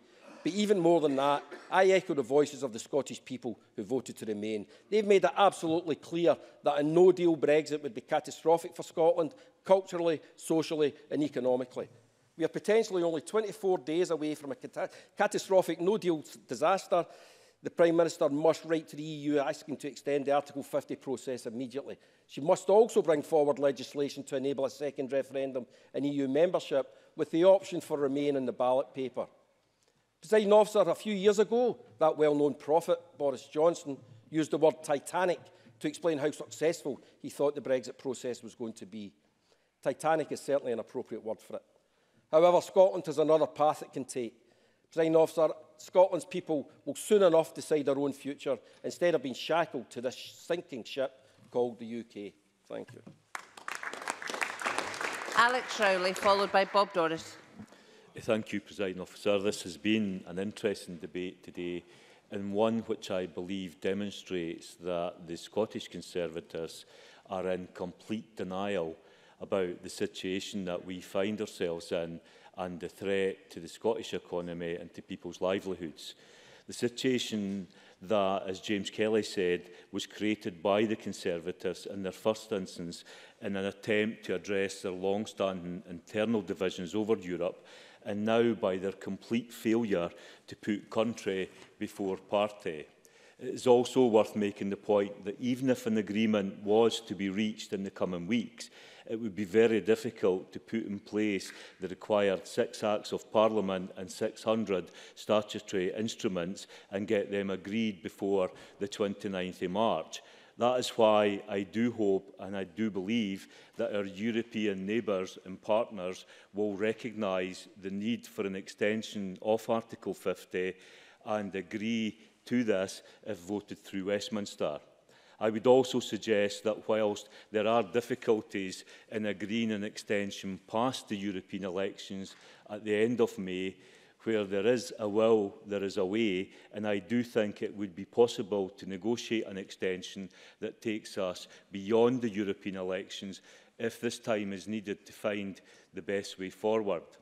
All of this means we must and should take a no-deal Brexit off the table. I know that many people that I've spoken to in recent weeks say they are just fed up with it all and just want it to be over. But a no-deal Brexit would not be the end. It would be the start of a further period of much more complex negotiations and a period of instability that would cost jobs, increase uncertainty and indeed hardship for communities up and down Scotland. As Professor Jim Gallagher notes in today's Times, he states that government officials here in one of the world's richest countries have been considering whether there would be enough food in the shops or medicines in the hospitals if we leave with no relationship and no deal. The Conservative government is content to spend £171,000 an hour preparing for a dangerous and unnecessary no deal. A no deal that many economists say would be catastrophic, and a no deal that for Scotland has the potential to push our economy into recession. Imagine that £171,000 an hour being spent instead on education, on health, on housing, on building our economy. The Tories in here today should be apologising to the people of Scotland, not proposing or opposition to taking a no deal off the table. Professor Gallagher is amongst many who would like to see an extension of Article 50 used to engage more widely. He argues for citizens' assemblies, a measured, deliberative process in which ordinary citizens hear the evidence, consider the options and come to a view. He acknowledges this could result in a second vote in the country, but makes a valid point that campaigning now in a second referendum would be bitter and divisive. Whether or not there is time to take on board these ideas now remains to be seen. But the point that referendums do not lend themselves to informed debate and tend to create division and bitterness must surely be taken on board for the future. The key point of today's debate is to make a clear statement that no deal must be removed from the table. May's no deal threat is empty and hugely expensive, wasting billions of pounds we should be spending on vital public services. It is a damaging attempt to appease the faction in her own party when she needs to reach out to overcome this crisis. Labour are ready to talk to the government and others in Parliament about a sensible alternative plan, but not while Theresa May is wasting £171,000 an hour of taxpayers' money on dangerous and unnecessary no-deal brinkmanship. If the Prime Minister is serious about finding a solution that can command support in Parliament and bring our country together, she must listen not only to the majority of MPs and members of her own Cabinet, but also to the devolved administrations here in Scotland and in Wales, who are overwhelmingly against a no-deal Brexit. Labour will put forward our support and support an amendment in favour of a public vote to prevent a damaging Tory Brexit or a no-deal outcome, both of which would be so damaging for our country. This is in line with our policy that was unanimously agreed at conference last year and a policy that we have stuck to. We believe we will consider any backbench amendments that is consistent with this approach. Any such amendment to support a public vote could be attached to the Prime Minister's deal or a version of it, should it win a majority in the House of Commons. We will also continue to push for the other available options to prevent a damaging Tory Brexit or no deal, including a close economic relationship based on our credible alternative plan or, as Richard Leonard said, a general election. No deal would be deeply damaging for Scotland's economy. It would be damaging to people, it would be damaging to access to healthcare and to people's quality of life. That's why this Parliament should unite and agree that we demand a no deal be taken off the table. Bob Doris, followed by Stuart Stevenson. Thank you, Presiding Officer. I want to raise a very specific matter which is causing significant concern and alarm to clinicians, patients and families in Scotland and right across the UK in relation to Brexit. It's in relation to Scotland's access to European reference networks, ERNs. And, Presiding Officer, can I assure MSPs that this is not going to be a dry consideration of an abstract concept? Rather, it's a very real looming threat to some of the most unwell and vulnerable constituents that we all represent. I am convener of the cross-party group on rare genetic and undiagnosed conditions. Our membership heard from some clinicians with stark warnings at our meeting on the 5th of February from Professor Peter Mossey and Professor Jonathan Berg about the threat of Brexit and European reference networks. Not an abstract threat, but some very real examples of how it will impact on patients with rare genetic and undiagnosed conditions. European reference networks connect patients, clinicians and researchers right across Europe. They allow knowledge and expertise about rare disease to be shared across Europe, providing patients with access to diagnosis and transformative care without the burden of long-distance travel. ERNs enable researchers to engage rare disease patients across Europe to support clinical trials, offering families hope that an effective treatment or even a cure will be developed for their rare condition. At present, the UK Government and the EU have not agreed on a withdrawal procedure that protects the UK's ability to continue to be involved in ERNs, and that's a scandal. Without continued involvement of the UK, the capacity of the reference networks will be diminished and the network risks falling short of their ambition to raise standards and equity in rare disease care across the UK. Professor Mossey explained that clinicians in Scotland and the rest of the UK have already been informed that they would be prohibited from participating in and benefiting from data collection by ERNs from the 29th of March 2019. It's not just a threat, it's already happening.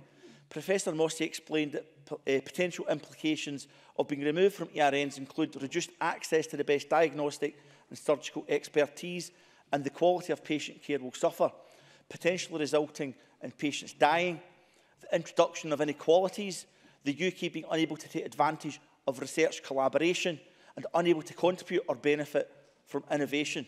Professor Berg at the same meeting echoed those comments made by Professor Mossey and explained that a large axe had fallen, meaning that no patient data will be accepted by the EU after the 29th of March 2019, and that he would no longer be able to seek diagnostic expertise for his patients, for our constituents, through European reference networks, which would be damaging for UK patients.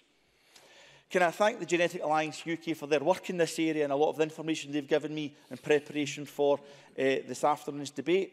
At present, there are 24 thematic ERNs involving around 20,000 healthcare professionals and 300 centres of excellence right across 26 European countries at present. In Scotland, 7 centres of excellence exist, 4 of them sitting within NHS boards, including my own in Greater Glasgow and Clyde, and they provide very real support for patients and families with a wide range of conditions, including rare skin, lung and bone disorders. The Specialist Healthcare Alliance, who also have been campaigning on this subject, estimate there's 150,000 UK patients cared for through European reference networks.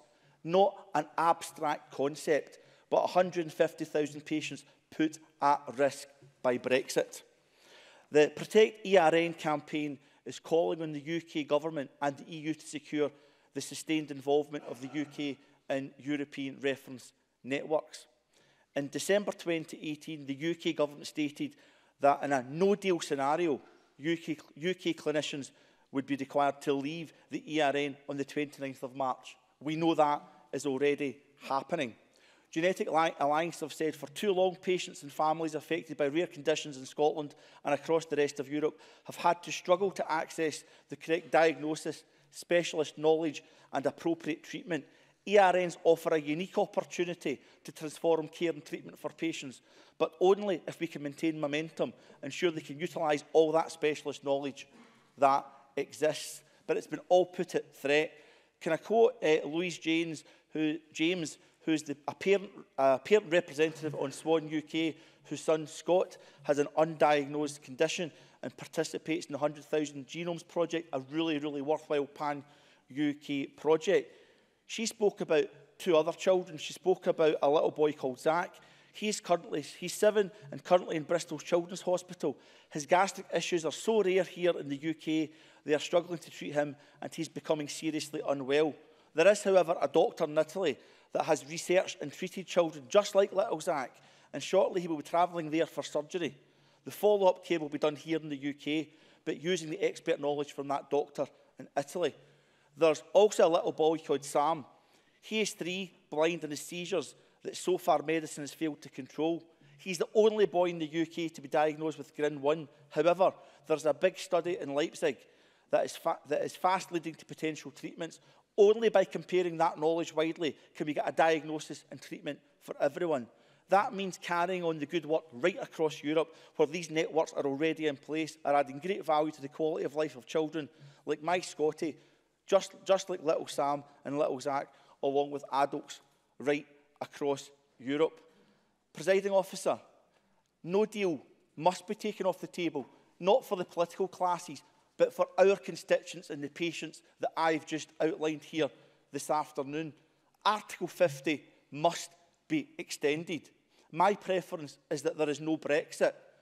The only one cast iron guarantee and reassurance I can give my constituents and families like those that I've mentioned here this afternoon. But May's Brexit is not fit for purpose. It does not give those reassurances we seek. But I don't give a monkey whether it's May's Brexit or Corbyn's Brexit. I just want to make sure that whether you're Maryhill or Madrid or Springburn or Stockholm, the people I represent, the families I represent, get the best quality health care for the treatment of their conditions, and it's the matter of life and death. Let's bin Brexit, let's make sure no deal's taken off the table, and let's serve our constituents. The last of the open debate contributions is from Stuart Stevenson. Thank you very much, Presiding Officer. There's one person in all this I do feel a very small degree of sympathy for briefly, and that is Theresa May. I have a quotation from 2,400 years ago from Sophocles, which I think is especially for her. The keenest sorrow is to recognise themselves as the sole cause of all their adversities. And of course I say that because in choosing at the outset to give away one of the most important negotiating tools she had at her disposal before getting anything in return, invoking Article 50, giving away time. It's the one thing we all get equal amounts of. And when you give away time, you give away the debate. There are some other interesting quotations, and I think I want to spend a little time talking about fishing, of course, and about how that is dealt with in many of the documents. The First Minister referred to the American negotiating document, and I'll come back to that in a minute or two. But in any negotiation where you end up with a printed document, it's as well to remember what Tom Witt said, "The large print giveth, but the small print taketh away." Now, in large print terms, fishing figured in Theresa May's speech at the Mansion House in January 2017. There was a single mention of fishing in a very substantial speech, and that single mention said that we should, in essence, deliver equity in fishing to foreign countries. Not a single word about a fisherman in the UK, Scottish, English, Welsh, Irish, not a single word, only about the foreigners. She realised her mistake, and in Florence, she said there should be equity between our fishermen and the fishermen of other countries. In other words, she's teeing us up for selling our fishermen out again. Today, we've got practical problems. We're now in the small print. We need export health certificates if we're going to land fish from Scotland in other countries. Now, how is a vessel fishing off Greenland coming to decide where it's going to land in Norway and the Netherlands and Denmark and Scotland and England, because they make these decisions while at sea, when they don't have the certificate that enables them to make that choice? It's a cost, but it also is a delay, and it costs time. Now, let's have a look at some other small print that there is in the American negotiating document. And let me just read one paragraph. It happens to be under sanitary and psychosanitary measures. Includes strong provisions for transparency and public consultation that require the UK, this is the Americans saying this, to publish drafts of regulations, allow stakeholders in other countries to comment on those drafts, and require authorities to address significant issues raised by these stakeholders and explain how the final measure achieves the stated objectives. In other words, other countries have to sign off. And this is repeated under technical barriers to trade, where essentially the same thing is also said. It's quite clear that if the UK thinks it's getting independence, if you're to look at the last big country with whom we might wish to have a trade deal, their negotiating terms, it tells us exactly they want to control the way in which the UK operates in that regard. And of course, we've nothing much to give. And think about the NHS and the role there. Under trade in services, the negotiating terms say apply to all service sectors. Discrimination against foreign suppliers, not allowed. Retain flexibility for US non-conforming measures. In other words, they're allowed to not conform to the measures, but the UK must. And under state-owned and controlled enterprises, and that would be the NHS, ensure SOEs act in accordance with commercial considerations with respect to the purchase of goods and services. In other words, you can't run it simply without opening up to commercial competition. That's what the Americans want. It's been a long-term issue between the United States and the European Union about the privacy and use of data that is collected in the UK. Well, under financial services, the negotiating document says commitments to ensure the UK refrains from imposing measures that restrict cross-border data flows. In other words, our data should be able to be lifted from the UK and taken to the regime in the United States where personal data is not protected in the way that we are used to, expect and require. And in agricultural goods, non-tariff barriers against US agricultural goods must go. In other words, we must accept chlorinated chicken. We must accept hormone-treated beef. It's all in there. And here's another one, and this is a real cracker. Under Labour, require the UK to ensure that foreign workers are protected under labour laws. Not in the US, that doesn't really matter. They can keep people out as long as they want to. Now, let me just come back as I reach for the end of my contribution, presiding officer, and look at the small print that goes with the agreement, because the afternoon's all been about the agreement, and very little discussion about the political agreement. And of course, for the fishing industry, paragraph 75, which reads, within the context of the overall economic partnership of the parties. Let me say it again. Within the context of an overall economic partnership, establish a new fisheries agreement inter alia on access to waters and quota shares. In other words, we don't get the sea of opportunity that we've been promised. We don't get to get control over our fishing waters in our own rights. Let me just conclude, presiding officer, with a quote from another age of great difficulties, 1862, the American Civil War. I'm currently reading the latest biography of Frederick Douglass, who visited Scotland in 1843, interesting enough, an ex-slave. And he wrote, and this is, I think, something we should direct to our Conservative friends, and I have Conservative friends. He is the best friend of this country, who at this tremendous crisis dares to tell his countrymen the truth. It's time the Tories started talking the truth to themselves and not spreading falsehoods about others.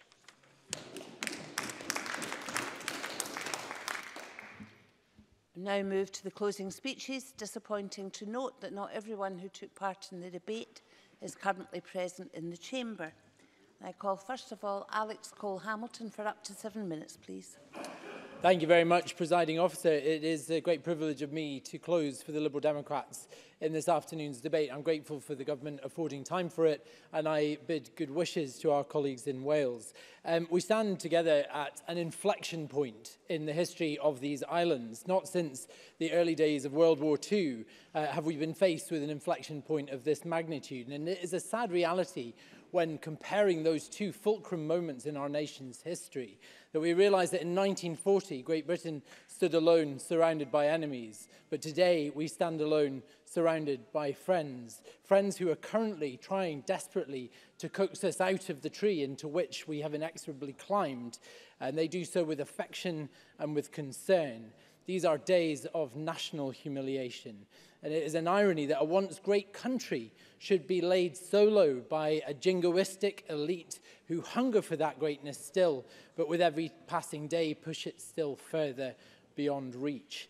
They have brought us to the cliff edge of no deal, as if it were both a lever of negotiation and a preferred destination.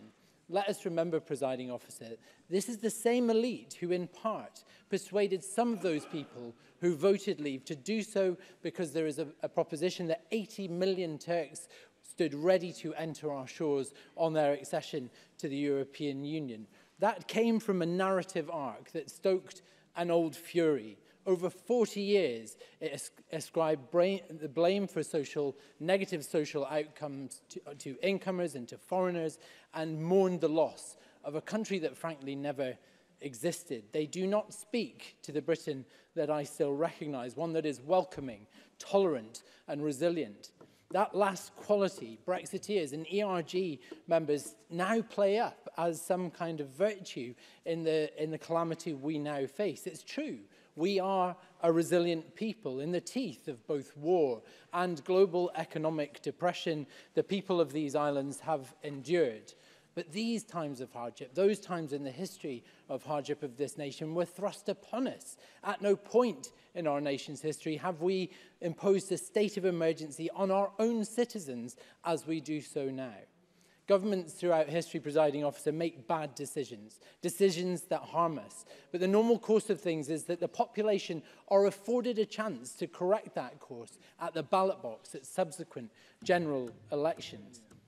At this time, no such opportunity has been afforded to the people of Great Britain. That is why, on the 24th of June, when the result was known, our party was the first to call for a referendum on the final terms of the deal. I am grateful to members from across the aisle, from all parties who have joined us in that, for their solidarity. That focus on resilience has led Brexiteers like Liam Fox to say that no deal, whilst he used to say it was preferable, is now survivable. Presiding officer, the cold reality of that is that a Brexit without a deal may not be survivable for all of the people that we represent. Indeed, I am sure I am not alone in the sense of panic visited in my mailbag from constituents who have contacted me, each of whom who rely on life-saving medicines with a short shelf life, who have to be taken in a time-sensitive manner and which are produced on the continent, who have deep concerns for conditions of epilepsy, diabetes or HIV, each of which could prove fatal should those resources dry up.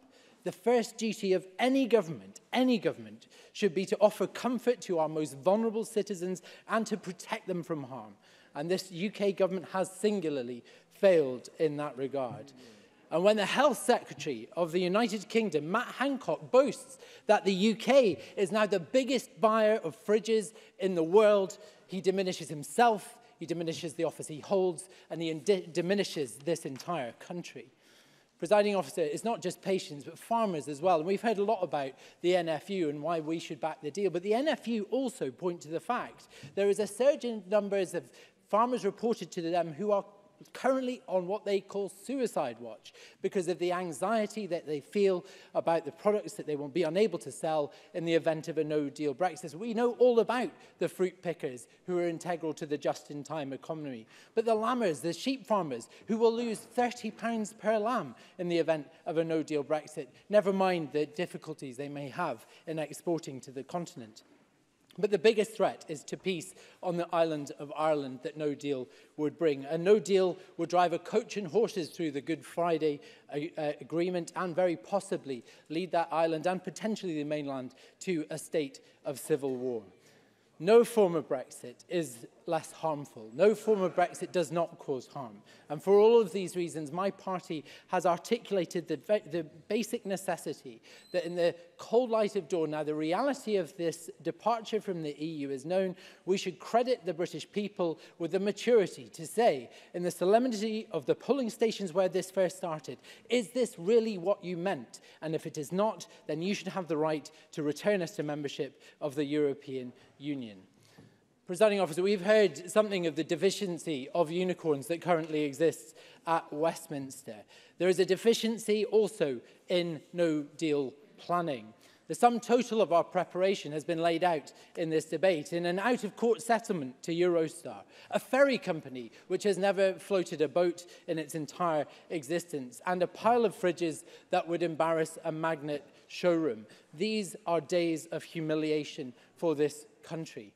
I want to close by saying to the ERG members and those hard Brexiteers, and some of whom may sit on benches to the left of me, that the threat of no deal, you have promised to take back control, but we have no control in the current circumstances that we find us. In the threat of no deal, you hold a gun to nobody's head in terms of negotiation, but our own and the constituents that we in this place represent. You have sought to restore these islands to greatness, but that greatness currently lies in ruins. It is high time that you recognized that the emperor of no deal, which you have created or your colleagues have created, isn't just underdressed, he is stark bollock naked.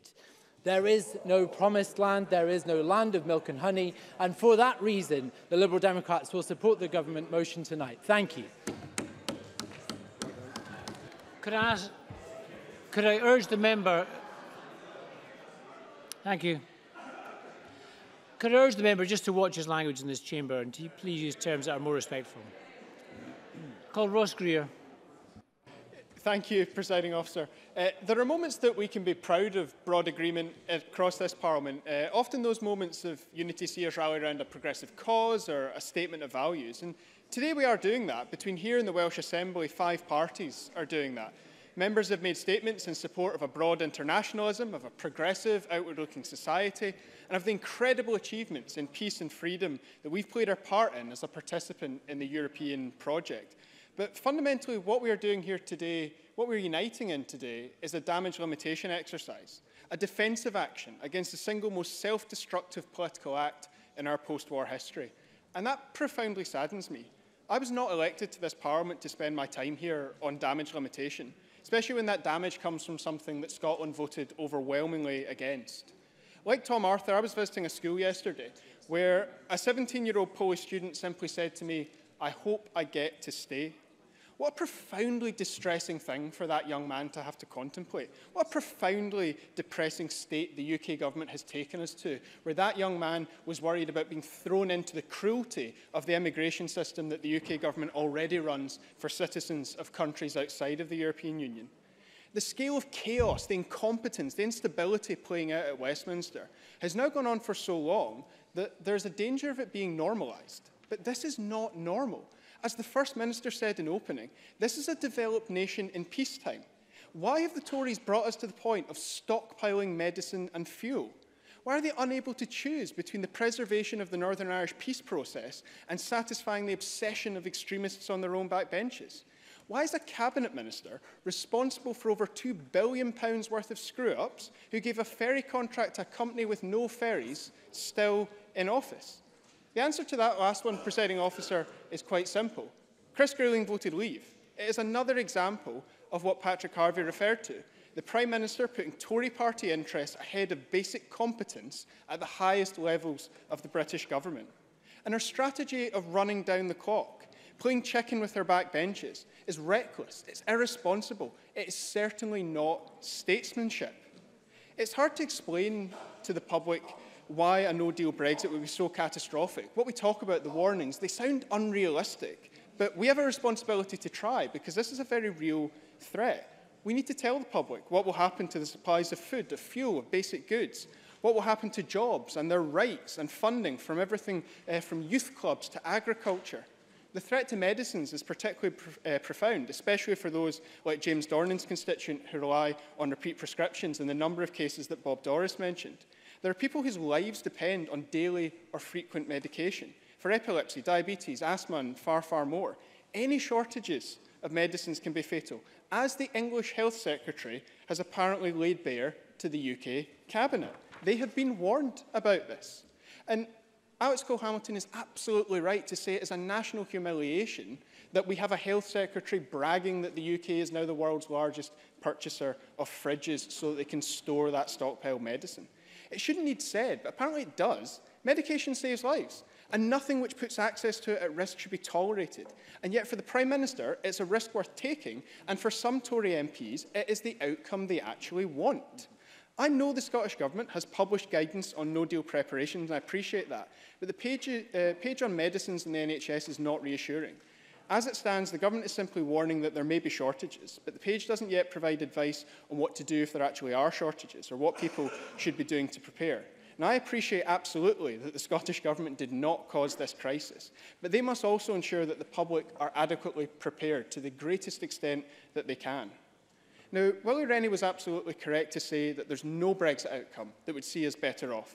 That's something that I'm sure we will all remember when the born-again Brexiteers on the Tory front bench next attempt to lecture the rest of us on what's best for Scotland's economy. And again, we should be clear about what a no-deal scenario means for Scotland's economy.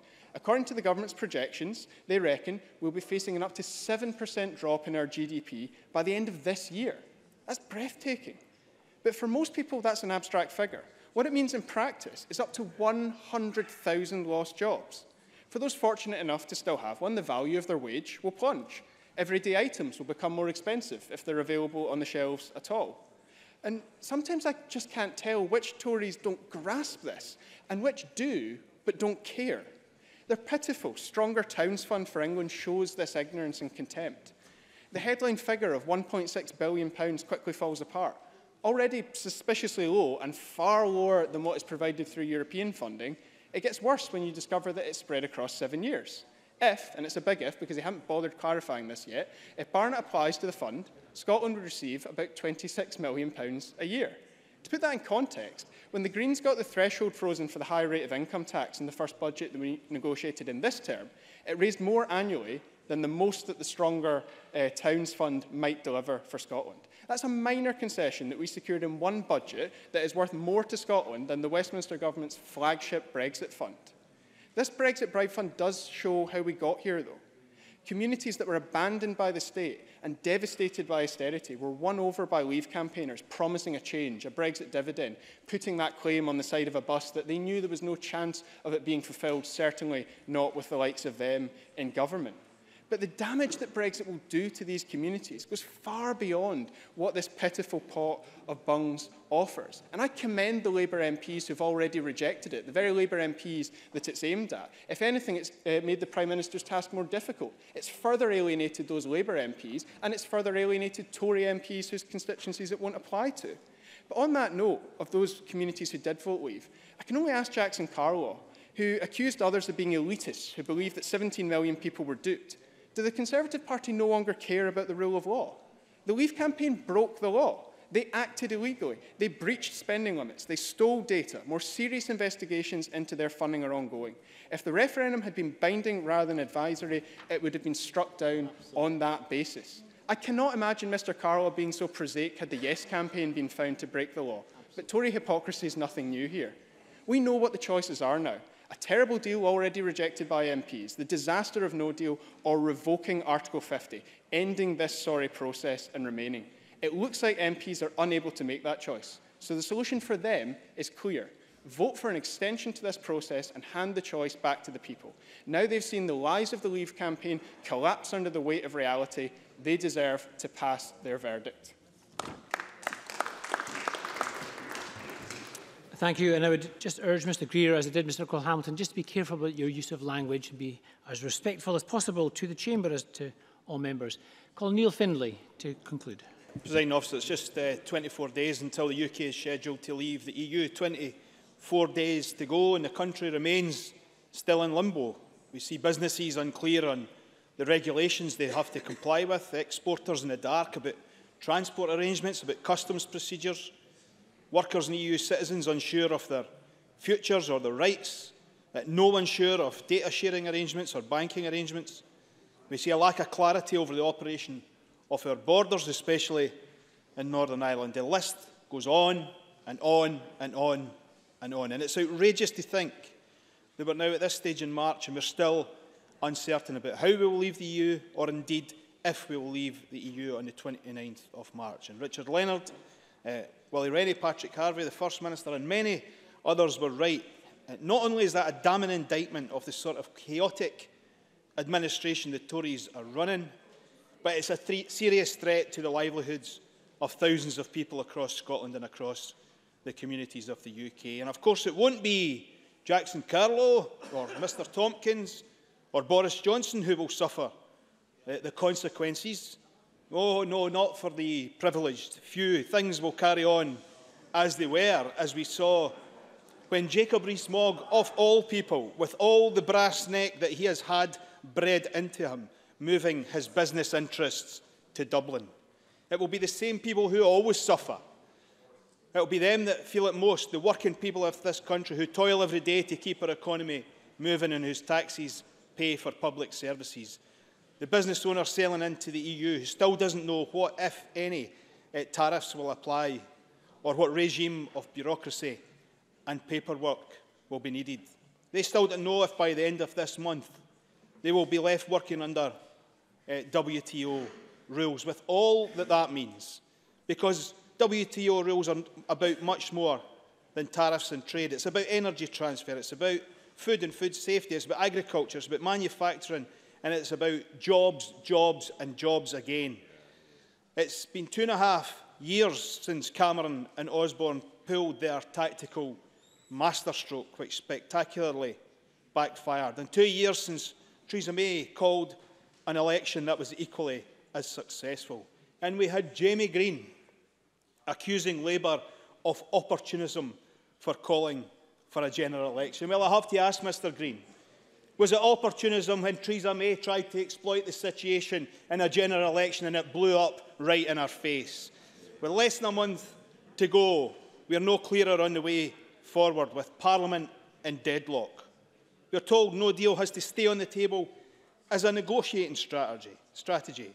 Well, I ask the Tories across this chamber, how would you assess the success of that strategy when you see Honda leaving Swindon, Nissan refusing to make their new model in Sunderland, when businesses in Scotland fear for their futures and workers their jobs, as Daniel Johnson so well described.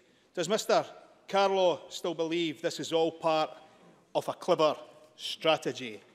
Is it a cunning plan? If it is, then it could have easily been drawn up by Baldrick. With the government preparing for food shortages, stockpiling medicines, commissioning lorry parks, social care providers on the edge over a staffing crisis, taxpayers, as many people have mentioned, shedding £33 million for ferry services that never existed, and rising tension in Northern Ireland after decades of painstaking work to bring peace, and the potential of a huge increase in mass unemployment. Is this all a price worth paying for a Tory no deal? The reality is that all of this and all of the people that are affected are simply viewed as collateral damage in the Tory civil war over Brexit. Let no one be under any illusions. We're in this mess because of the Conservative Party. The referendum was conceived and executed by them, and their representatives in Scotland have stood aside applauding Theresa May's every move as she is hidebound by the Brexiteers and the DUP, offering crumbs to MPs in Northern and Midland seats, and even trying to woo trade union leaders who her party has all their time vilified. I've watched in this chamber time again as Adam Tompkins and Jackson Carlow defend the Prime Minister's farcical moves, which has put this country on a trajectory that could wreck our economy and so much more. And I have to say at this point, I haven't heard Mr Tompkins speak, but you know this all the way through, I don't believe he believes a word of it. I wonder if he will take this opportunity to say enough is enough and call on the Prime Minister to rule out no deal and her bad deal that was, remember, rejected by the House of Commons in a record defeat? Or does he put his subservient loyalty to his latest political party ahead of his constituents' jobs? It's obvious what this is really about. It's about the 40-year civil war in the Tory party over Europe that has dominated the politics of the UK for far too long. Jacob Rees-Mogg and Boris Johnson are the true heirs to Enoch Powell and Norman Tebbit. Well, I say put an end to the war and get on with securing a deal that delivers a new comprehensive UK-EU customs union. To ensure that there are no tariffs with Europe, avoids any need for a hard border in Northern Ireland. Whether people voted leave or remain, they didn't vote for this, and they certainly did not to see them and their communities impoverished. Today, this Parliament has the opportunity tonight to unite with their friends in the Welsh Assembly and send a message to the Prime Minister. Take no deal off the table, extend Article 50, drop your deal that has been so comprehensively rejected by the UK Parliament and today by this one in the Welsh Assembly.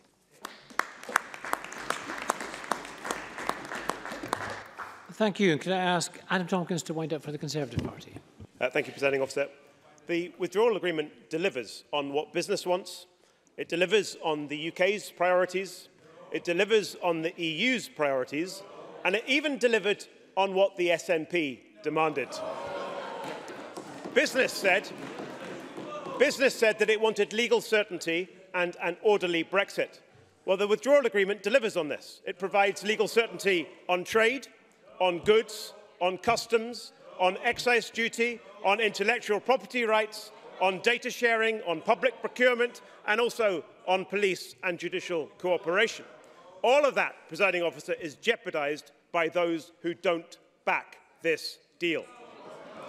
The UK's priorities going into the withdrawal negotiations were that the common travel area with Ireland should be maintained, that we in the United Kingdom should regain control of EU immigration, that citizens' rights be protected, that workers' rights be protected, and that going forward we have the closest trading relationship with the European Union of any non-member state country in the world. And the withdrawal agreement delivers on all of this. The SNP demanded four things of the withdrawal agreement. Mike Russell called for a transition period. The deal provides it. Nicola Sturgeon called for a guarantee on EU citizens' rights. The deal provides it. Nicola Sturgeon criticised a blindfold Brexit. This deal ensures that it will not happen in one minute. And Mike Russell called for no hard border on the island of Ireland. This deal ensures that that will not happen. What the SNP demanded has been granted in this withdrawal agreement, and still they're minded to vote against it. First Minister. I know this is deeply embarrassing for Adam Tompkins because he doesn't believe a word that he's saying, but let me take it at face value. He talks as if it is only the SNP that oppose the Prime Minister's deal. If the deal is so perfect, if it is the triumph that Jackson Carlaw talked about, why is it that most Conservatives do not support the deal either? Adam Tompkins.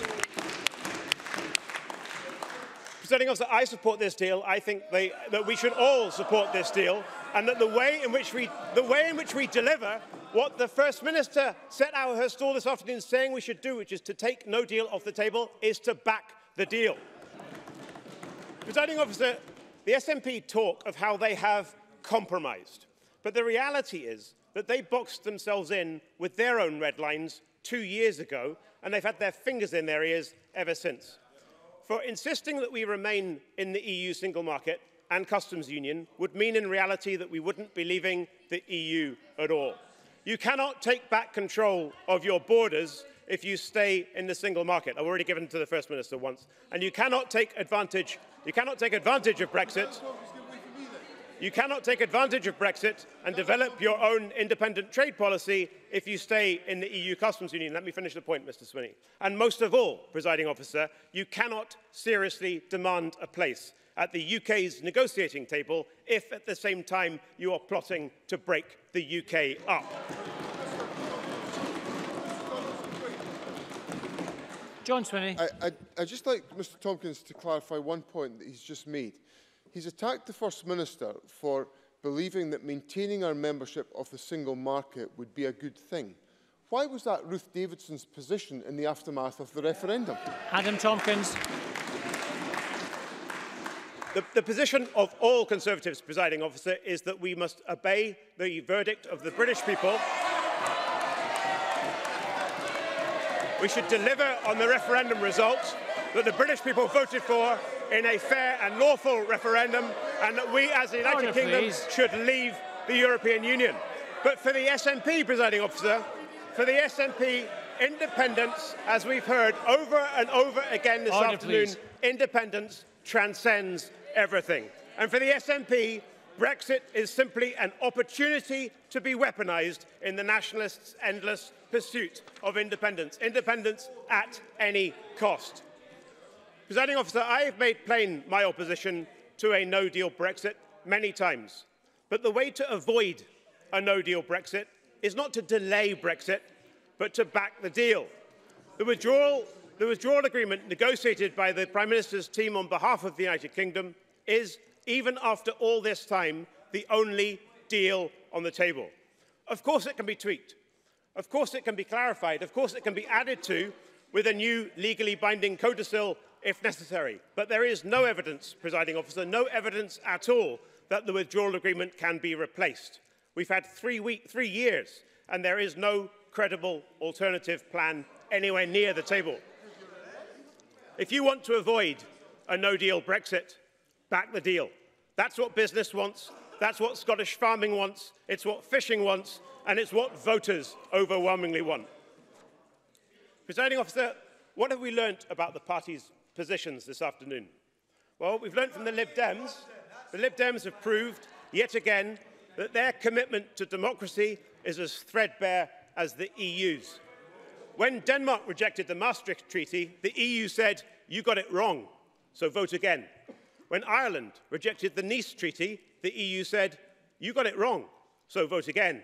And now the UK has rejected the European Union. The Lib Dems have nothing to say but, "You got it wrong, vote again." Well, I believe, Presiding Officer, and on these benches we all believe, that referendum results must be respected and that it is our duty as elected politicians to deliver on what the people have voted for, and the British people voted to leave. From Labour, what have we learnt this afternoon? Well, we've learnt that yet again, not only do they not have a plan for Brexit, they don't even know if they want Brexit at all or not. But they would rather get into bed with the SNP than support what the people of the UK clearly voted for in 2016.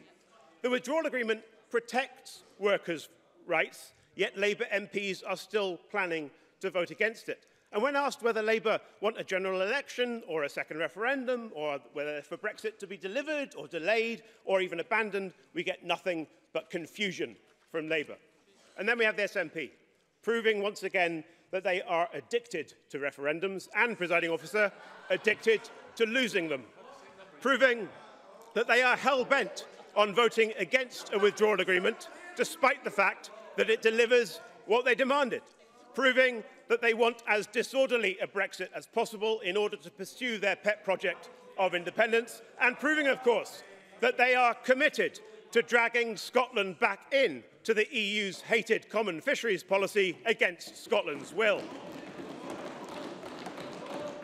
There is an alternative, presiding officer, an alternative that respects the results of constitutional referendums, an alternative that supports leaving the European Union with a deal, an alternative that says there should be no delay to Article 50 and, most of all, no reversal of Brexit.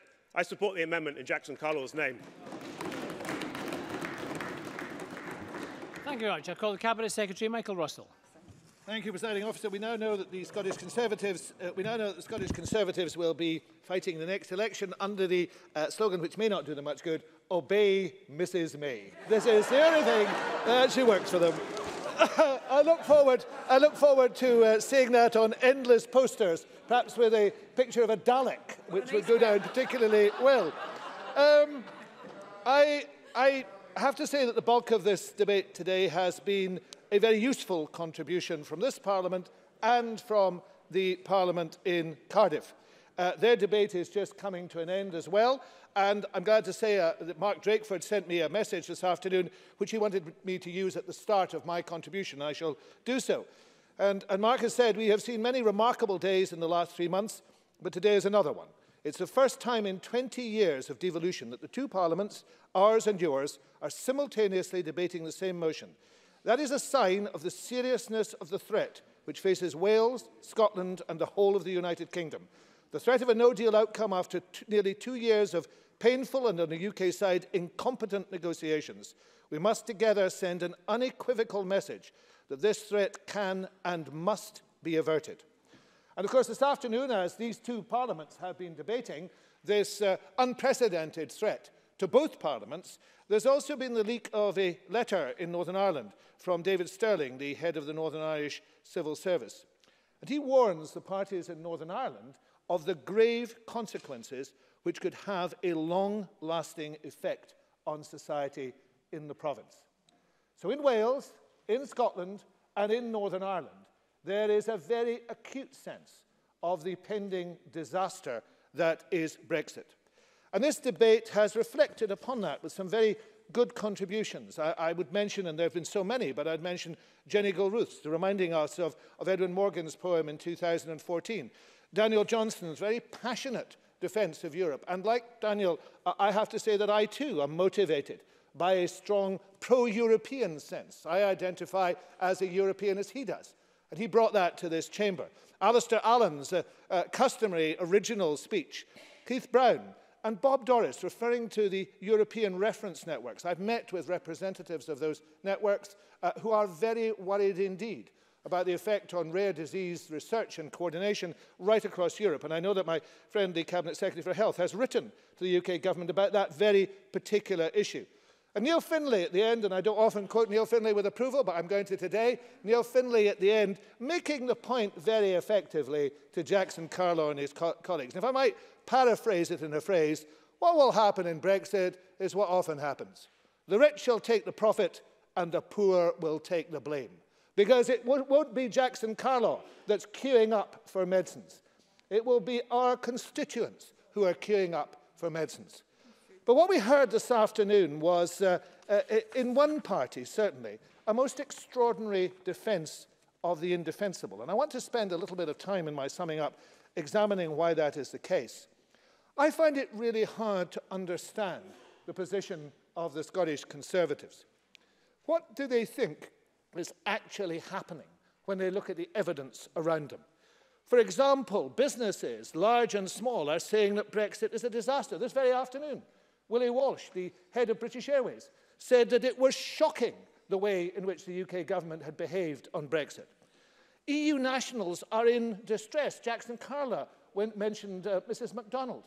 But there are endless people who come to my surgeries, we've heard it from Jenny Gilruth and others, who are in real distress about this situation. And we know of UK citizens who are in equal distress, living in other countries. We know that medicines are being stockpiled, that there are threats to food supplies, and there are preparations, as the First Minister said in her opening speech, that are unprecedented in peacetime. We know, and it was a point that Alec Cole-Hamilton made, that the UK government is an international laughing stock. Indeed, the New York Times, reflecting on Chris Grayling, just said that he even exceeded the norm in what it described as a golden age of ministerial incompetence. That is a leading American newspaper commenting on the Conservatives in government. We know that the economic projections are all bad. We know that the House of Commons is paralysed and their own party is deeply split. We know that there is unprecedented cooperation between the parliaments of these islands and even in this chamber between parties. And again, they are isolated in this chamber. We know that the EU27 are refusing to budge on the withdrawal agreement. That's absolutely obvious. The Attorney General arriving in Brussels this afternoon said, there's always hope. It's not really much of a negotiating stance, is it? And they also know that their own members here, and you only had to have the evidence of your own eyes, their own members here are deeply uncomfortable because they're trying to justify the unjustifiable. And what they're doing is trying to preserve not democracy. We heard all those fine words about democracy. What they're trying to do is to preserve their party. Donald Cameron upbraided me this afternoon for quoting Burke, claiming that I rejected, in my quoting from Burke in the last debate, the people's vote and its result. I suggest Mr Cameron might want to go back and read Burke. He probably reads it more often than I do, because Burke is a leading conservative theorist, and indeed the latest book on his political thought comes from a Tory minister, Jesse Norman. But he argued, and always argued, that representatives are more than ciphers. And that, I thought, was a Tory position until they got hung up on the Brexit referendum. When Burke actually wrote his letter to the electors of Bristol in 1774, the quote that Mr Cameron objected to, he was about to become their MP. In 1779, 5 years later, he was about to leave being their MP, but he continued to reflect on his duty. And in his final letter to the electors in Bristol, he said this: he, that is the representative, is in Parliament to support his opinion of the public good. He does not form his opinion in order to get into Parliament or to continue in it. And that is what we have seen with the Conservatives, backing a referendum because they want to stay in power in London, no matter the cost. So why are the Scottish Conservatives supporting that, defending the indefensible? Why are they doing that? Well, I can only suggest, from my own observations of what I've seen over the last 2 years, what is happening. And I think there are three reasons why they are doing so. And there are three things that the Scottish Conservatives are trying to avoid. And the first is their own powerlessness. Just as the Prime Minister and her cabinet have no respect for this chamber, they have no respect for the Scottish Conservatives too. They do not reckon in the annals of conservatism elsewhere, but the Scottish Conservatives do not want to recognise that, so they shout all the louder for Brexit. This also makes them confront an uncomfortable truth about what has happened in devolution. Because what has happened, not just in Scotland but also in Wales, is a divergence, a political divergence. And there is a divergence between the way in which Scotland operates and is governed and Wales operates and governs and what's happening in the complete mess at Westminster. And they don't want to confront that because many of them aspire still to go to Westminster. We've seen them come and go here. They come into this Parliament, they're elected here, and the noblest prospect they see is to go somewhere else. They don't want to confront that. I notice a number of them shouting that that's not the case. They're the ones They can shout, presiding officer, as much as they want. They're the ones who haven't been selected to go elsewhere, I have to say. And anyway, and the third thing they have to confront, is their own divisions. Because there are sensible, moderate Conservatives on those benches. There are one or two who know how ridiculous the position is that they have found themselves in. They know that they are defending the indispensable. And that's why they indulge in the displacement activity we've seen this afternoon. Blame the SNP, attempt to smear it on others to hide their own tensions. In a very real sense, Brexit has brought out the absolute worst in the Scottish Conservatives. And you can see it on their benches. The more they grin, the more they shake their heads, the more they realise that this is terminal for them unless they wake up to their obligations to Scotland. Mr Chapman goes on grinning.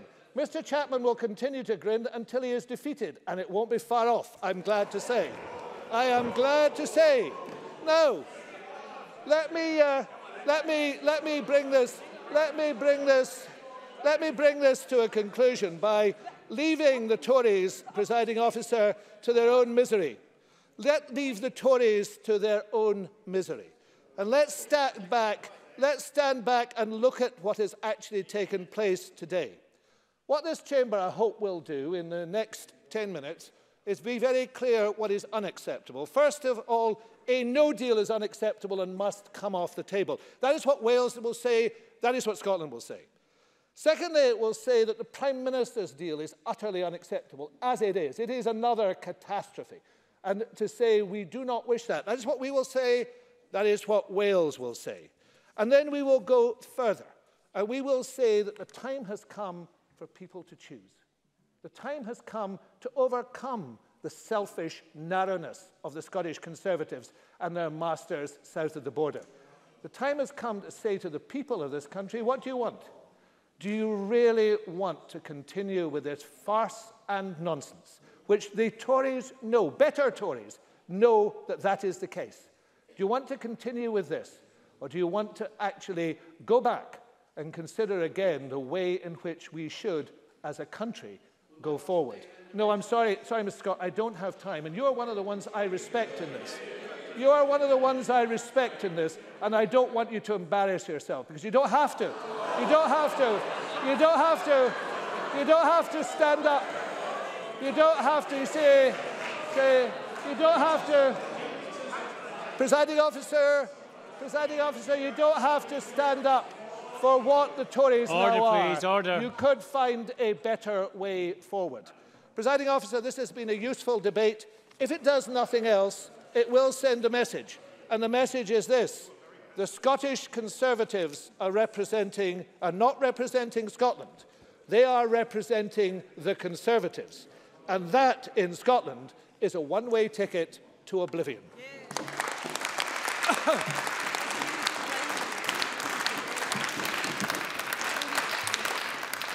Thank you. That concludes our debate on EU withdrawal negotiations. Point of order from Tavish Scott. Point of order, if I may, Presiding Officer. I lodged a parliamentary question on 1st of February regarding the future of the air discount scheme, following an earlier response I had received suggesting an announcement would be made in due course. This asked, in light of the current scheme ceasing on the 1st of April, whether it will confirm by what date the announcement will be made. A further reply from the Transport Secretary was received on Friday last week, stating the Scottish Government will make a formal announcement before the current scheme ends. Today, a mere 2 working days later, the Scottish Government did make such a full announcement on the air discount scheme. Presiding Officer, the Ministerial Code 3.5 states, when the Parliament is meeting, ministers should ensure that important announcements of government policy are made in the first instance to Parliament. It is hard to see, Presiding Officer, what possible justification there can be for a minister to wait a month before giving Parliament a non-answer to a written question on Friday, only for the substantive announcement to be made to the media 2 days later. Surely the appropriate action for the Minister to take would be to provide a holding reply on Friday and a substantive response today.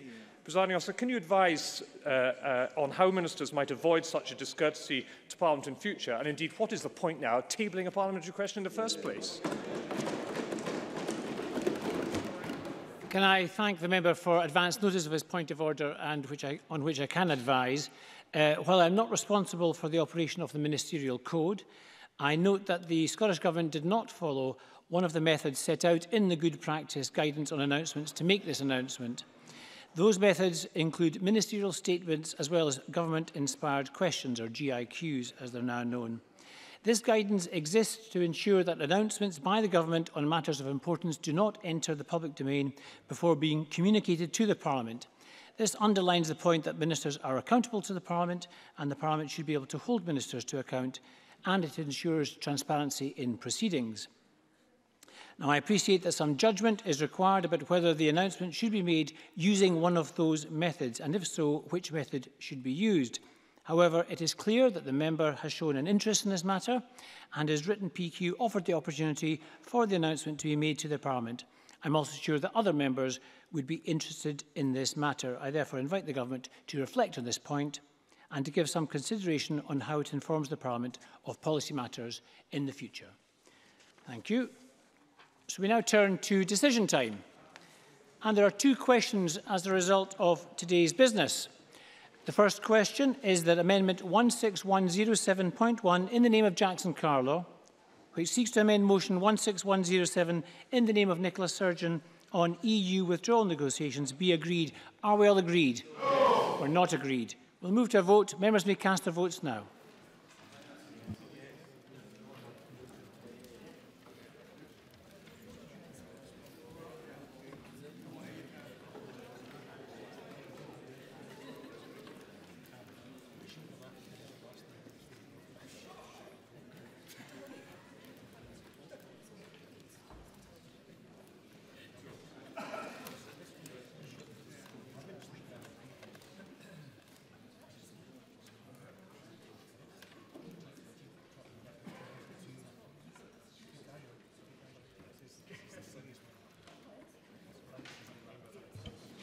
The result of the vote on Amendment 16107.1 in the name of Jackson Carlaw is yes, 29, no, 89. There were no abstentions. The amendment is therefore not agreed.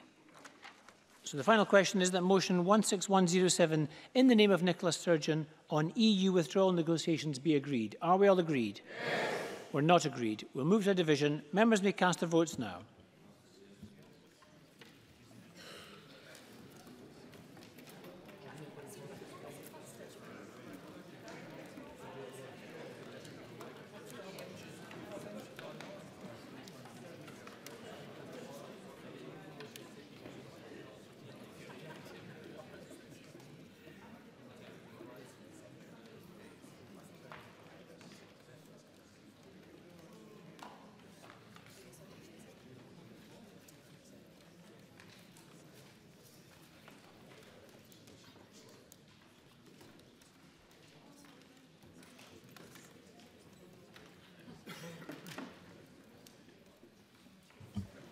The result of the vote on Motion 16107 in the name of Nicola Sturgeon is yes, 87, no, 29.